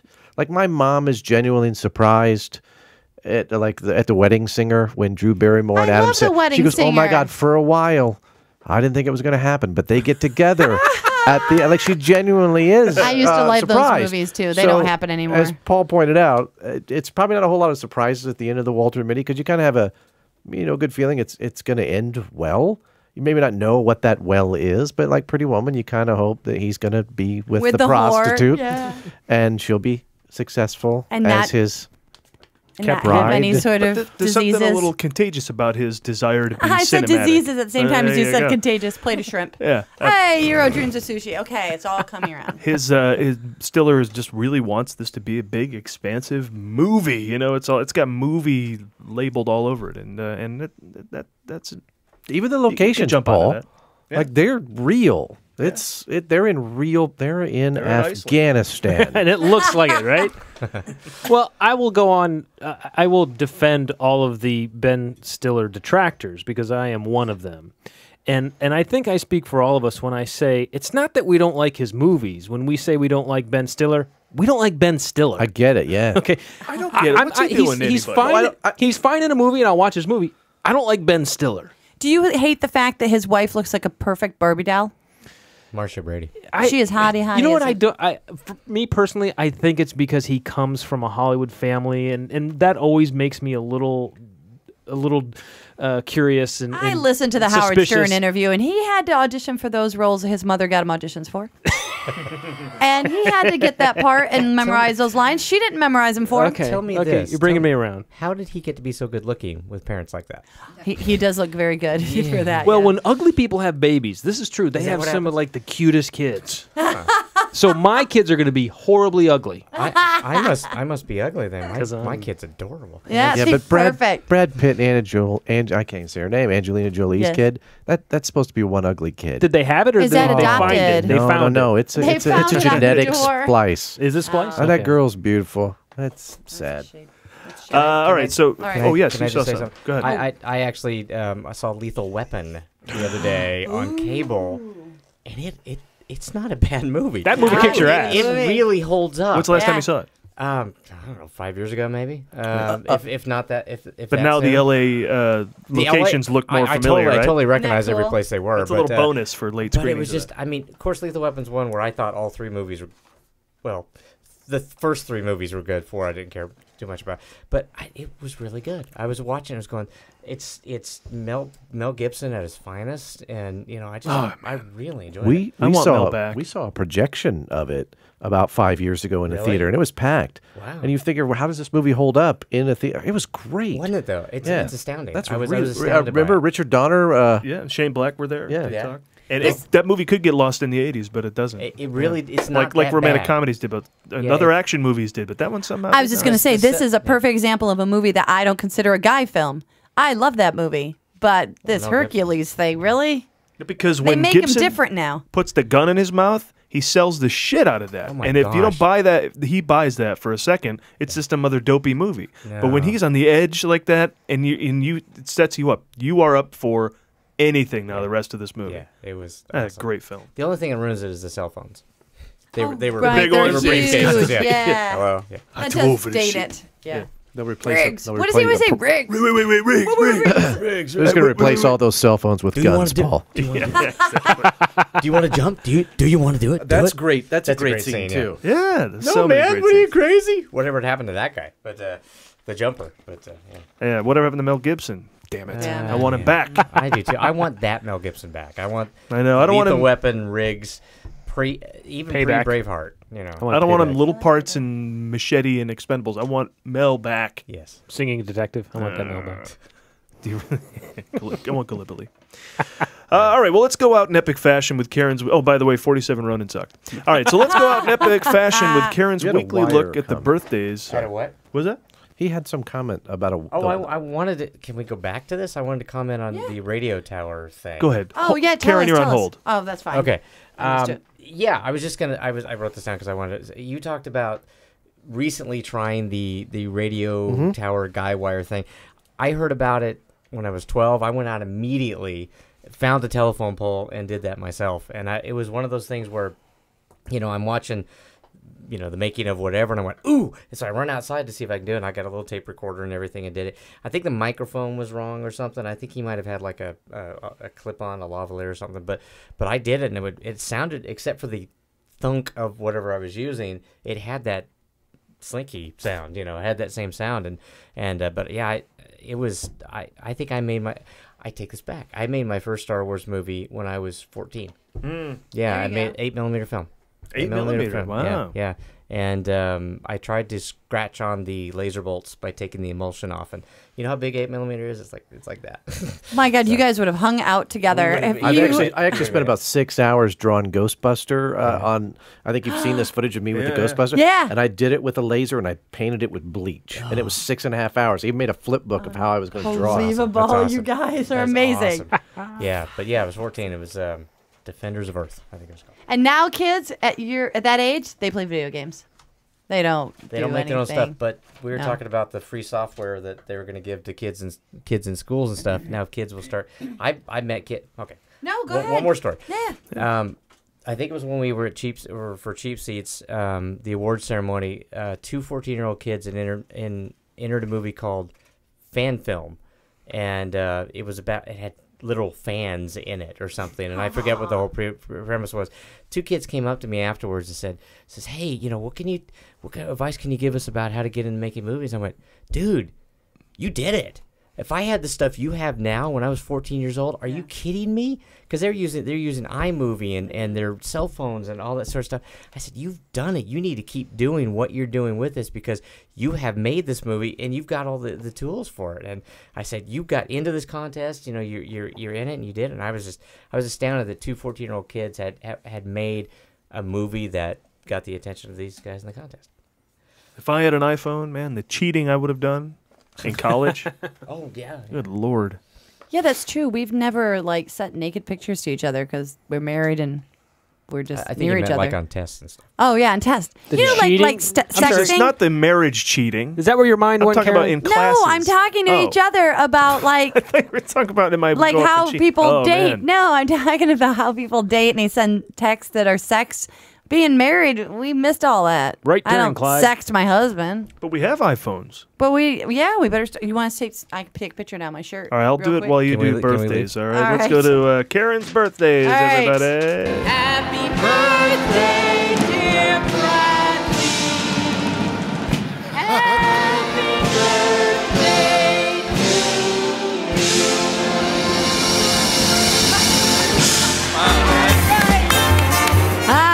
Yes, that was not me singing, by the way, but it's a great way to start off the new year of birthdays by listening to Mary Hart of Entertainment Tonight. That's who that was? Wow. And 2,000 other people singing happy birthday to Bradley Cooper at the Palm Springs International Film Festival. So Bradley Cooper is our birthday boy first this week, and he's the only man that I know that can pull off a seriously tight perm.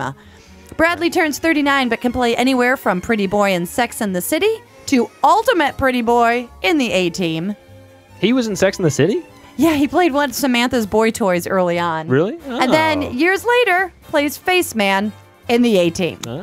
Somehow, Bradley was one of the lucky actors in Hollywood that managed to trudge through a series of shitty movies and slowly make his way to the top of the food chain with Limitless, Silver Linings Playbook, where he was nominated for an Oscar for Best Actor, but he lost to Daniel Day-Lewis for Lincoln. I mean, obviously, we all saw that coming. And currently, he's in American Hustle, which, have you guys seen that? No. Yeah, No? Oh, my gosh. Of the perm you speak, right? Oh, my God. Have you seen it? That movie's all hair. Perm. That perm. Especially with Christian As I was, Bale, yeah, his hair is amazing. As I was watching the movie, I could smell his perm because there's just a really distinct smell that you have to deal with for hours when you get a perm. And I swear to God, he's fantastic in it. But in that movie, we were talking about, Paul and I, that American Hustle is tricky because you don't want to really see him get taken advantage of. You don't want to root against anybody. Yeah, everybody's kind of I great. kind of like everybody in that movie. So then when they start double crossing, I'm like, wait a minute, I don't know what. I don't want them to. It's good to see him get do up on that. Andy Garcia in Yeah. Ocean's 11, but in this, I didn't know who to root against. It was crazy. Now, Lee, I know how much you like it whenever I tell you about when people get naked in movies. So I like this, yes. Yes, it's important because I've told you about, that Sally Field. I told you when she got Sweet, naked. sweet Sally Field ass. You know this is going to be a guy. All right, here we go. So in 2002, Bradley Cooper showed his naked behind in a scene from the movie Bending All the Rules. So I was looking that up today on the porn site. It happened to be on a gay porn site. So. Bending over the boys? Jamie, Bending you looking what? that up right now? I already have it. Oh, good. Good It's her girl. wallpaper. Next up. Are you gay? Dude, are you gay? Let's wish a happy birthday to another Hollywood pretty boy, Dustin Diamond. Ooh, Screech. Yes. Wow. Dustin turns 37 but can play anywhere from Screech on Saved by the Bell to who? Screech. Exactly. Who? What? Didn't he do a sex tape? He is currently in pre-production for College Fright Night and A Dog for Christmas, which I will probably see, and I can tell you guys about that when I see that. He was also in the movie Made. Oh, really? As himself, starring Vince Vaughn and Jon Favreau, and they're in line to get into a club. It's really funny. They're in line to get into a club, and the bouncer doesn't let him in. And Dustin Diamond comes in, and hey, come on in. And Vince Vaughn's like, really? You just let Screech in? You're not gonna let me in, Screech? He's actually the guy I hired to do the Battlestar Galactica voice too. So. Oh yeah. You hired Dustin Diamond? Yeah. Did you really? Yeah. I have a theory. Very cool. It's very disguised, but yes. I have a theory. He's a really easy guy, right? Like great. Easy as in how? Just easy going, and he's very seems unpretentious. cool. But didn't he do that thing where his house caught on fire and he asked for money and then it turned out to be fake? Oh, that was him? I don't know if it turned out to be fake, but I know that he needed money to save his house in Wisconsin or somewhere. Yeah, Saved by the House, right. Saved by the House. I know that he raised money, but I don't know if it was fake. I It saw was that fake. a little It turned bit. out to be fake. Oh, Yeah. that's sad. That's sad. But Lee is coming up with a little something that I was going to bring up, that it has been rumored that Dustin is making a name for himself in the adult film industry, and he's quite hung. Now, Lee, I know you watch the porn. The porn I do. So I yes. wanted to know if you could tell me about his man meat. Have you seen it? No, I have not come across, no pun intended, his man meat. Mm-hmm. Yes. And my selections usually tend to be more female centric. Oh, like Sally So, Field. Yes. Yes. Some sweet Sally Field ass. Well, I find it funny that he was born with the name Dustin Diamond because it's already a porn name. And according to IMDb, his nickname is Dirty Sanchez. Happy Now, birthday, everybody. I've heard things about that. Like, What are you talking about? Well, he did a porn tape, right? He did like a sex tape. That's what I heard with on his Stern. girlfriend. I think so, yeah. Right, and- well, it worked for the Kardashians. Everybody should be making Yeah. them. Jamie's got one. And that was his signature move. From what I What are you understand. talking about? Shut up. That's what I thought was the rumor. His signature move was the Dirty Sanchez. My gosh. I know that no one else in that show, what was that thing he was on, Saved by the Bell, talks to him. Maybe that has something to do with it. I know. We're making Robert blush. I'm fine. And lastly, let's wish a happy birthday to the great Leslie Dilley, who turned 72. Let's. Now, guys, do you know who that is? And when I say guys, I mean you too. Leslie Dilley turned 72. I'm guessing it's a Star Wars related thing. Cantina band. Here's a. She was the green chick. No, it's In a the dude. cantina. It's a dude, Ooh, that Leslie. was Femi Taylor. He knew that one. No, here's a couple of hints. He's from Rhoda, Glamorgan, Wales. Guys? Nope. This is a guy? Yeah, it's a man. He played a small part as the waiter in Deep Impact and the governor in Pay It Forward. Nope. All right, how about this? He was both small parts. He was a production designer for The Empire Strikes Back and won 2 Oscars for Best Art Direction for Star Wars and Raiders of the Lost Ark, and he was nominated for 3 Oscars for Alien, The Empire Strikes Back, and The Abyss, and today is his birthday. Oh, I know him. He was the production designer for Star Wars. Right? Very nice. Very Paul and I went out of our... We went out of our way. You know that guy. That guy. That was We Ben went Burt. out I of know our him. way to make sure we could find somebody. We knew somebody this week from Star Wars in some incarnation had a birthday. And it turned out to be our friend Leslie Dilly. So happy birthday That to is you. some research you have. Yeah. It took a while. You had to click on every name of the cast on Wikipedia. Until we found get it. out of them, get into the tech, and Yeah. finally the production designer. That's Not great. funny. Well done, Karen. Thank you. Yeah. Thank you very much. Yeah, Excellent. Very impressive. Yeah, All right. Paul did that part. I just talked about porn. Thank you. All right, well, that wraps another movie showcast. Together we are the movie guys. Individually we are. Okay, Kai's this Preston, and let's take this baby out. All right. There you go. Nice Follow try. us on Twitter at The Movie Guys, on Facebook at facebook.com/The Movie Guys, as well as on YouTube, iTunes, and SoundCloud, Vine, Instagram, Google+, LinkedIn, all that shit. And look for Padme on Vimeo, as I mentioned. Is Rainn Wilson in that? No. He's listed as being in Padme. That's how you Have you seen that before? I think I had to send him a thing saying he's not in this. You know, I think He it's Wikipedia. wants to be in it. It's one of those people that troll. John Ratzenberger was almost in Cheap Seats too, but that's another story. But Who's also in Empire Strikes Back. Yeah, exactly. That's because it's a parody of Empire Strikes Yeah, he Back. doesn't have a birthday this month. Is the music I still checked. playing? I can't hear. Yes, It keep is. twirling. Keep twirling. No, Rain is not in that. Thanks to Mike Nichols and to Robert Reeves, everybody. And a special shout out to past guest on this show and friend of the show, Robin Mountjoy. Director of Quick to Duck has completed a short film called Contest. So look for that in festivals. It should be making the rounds soon. And thanks to Steve Schultz for his writing contributions to the show every week. And remember, you can always find everything we're up to at themovieguys.net. Thanks for listening. Woo!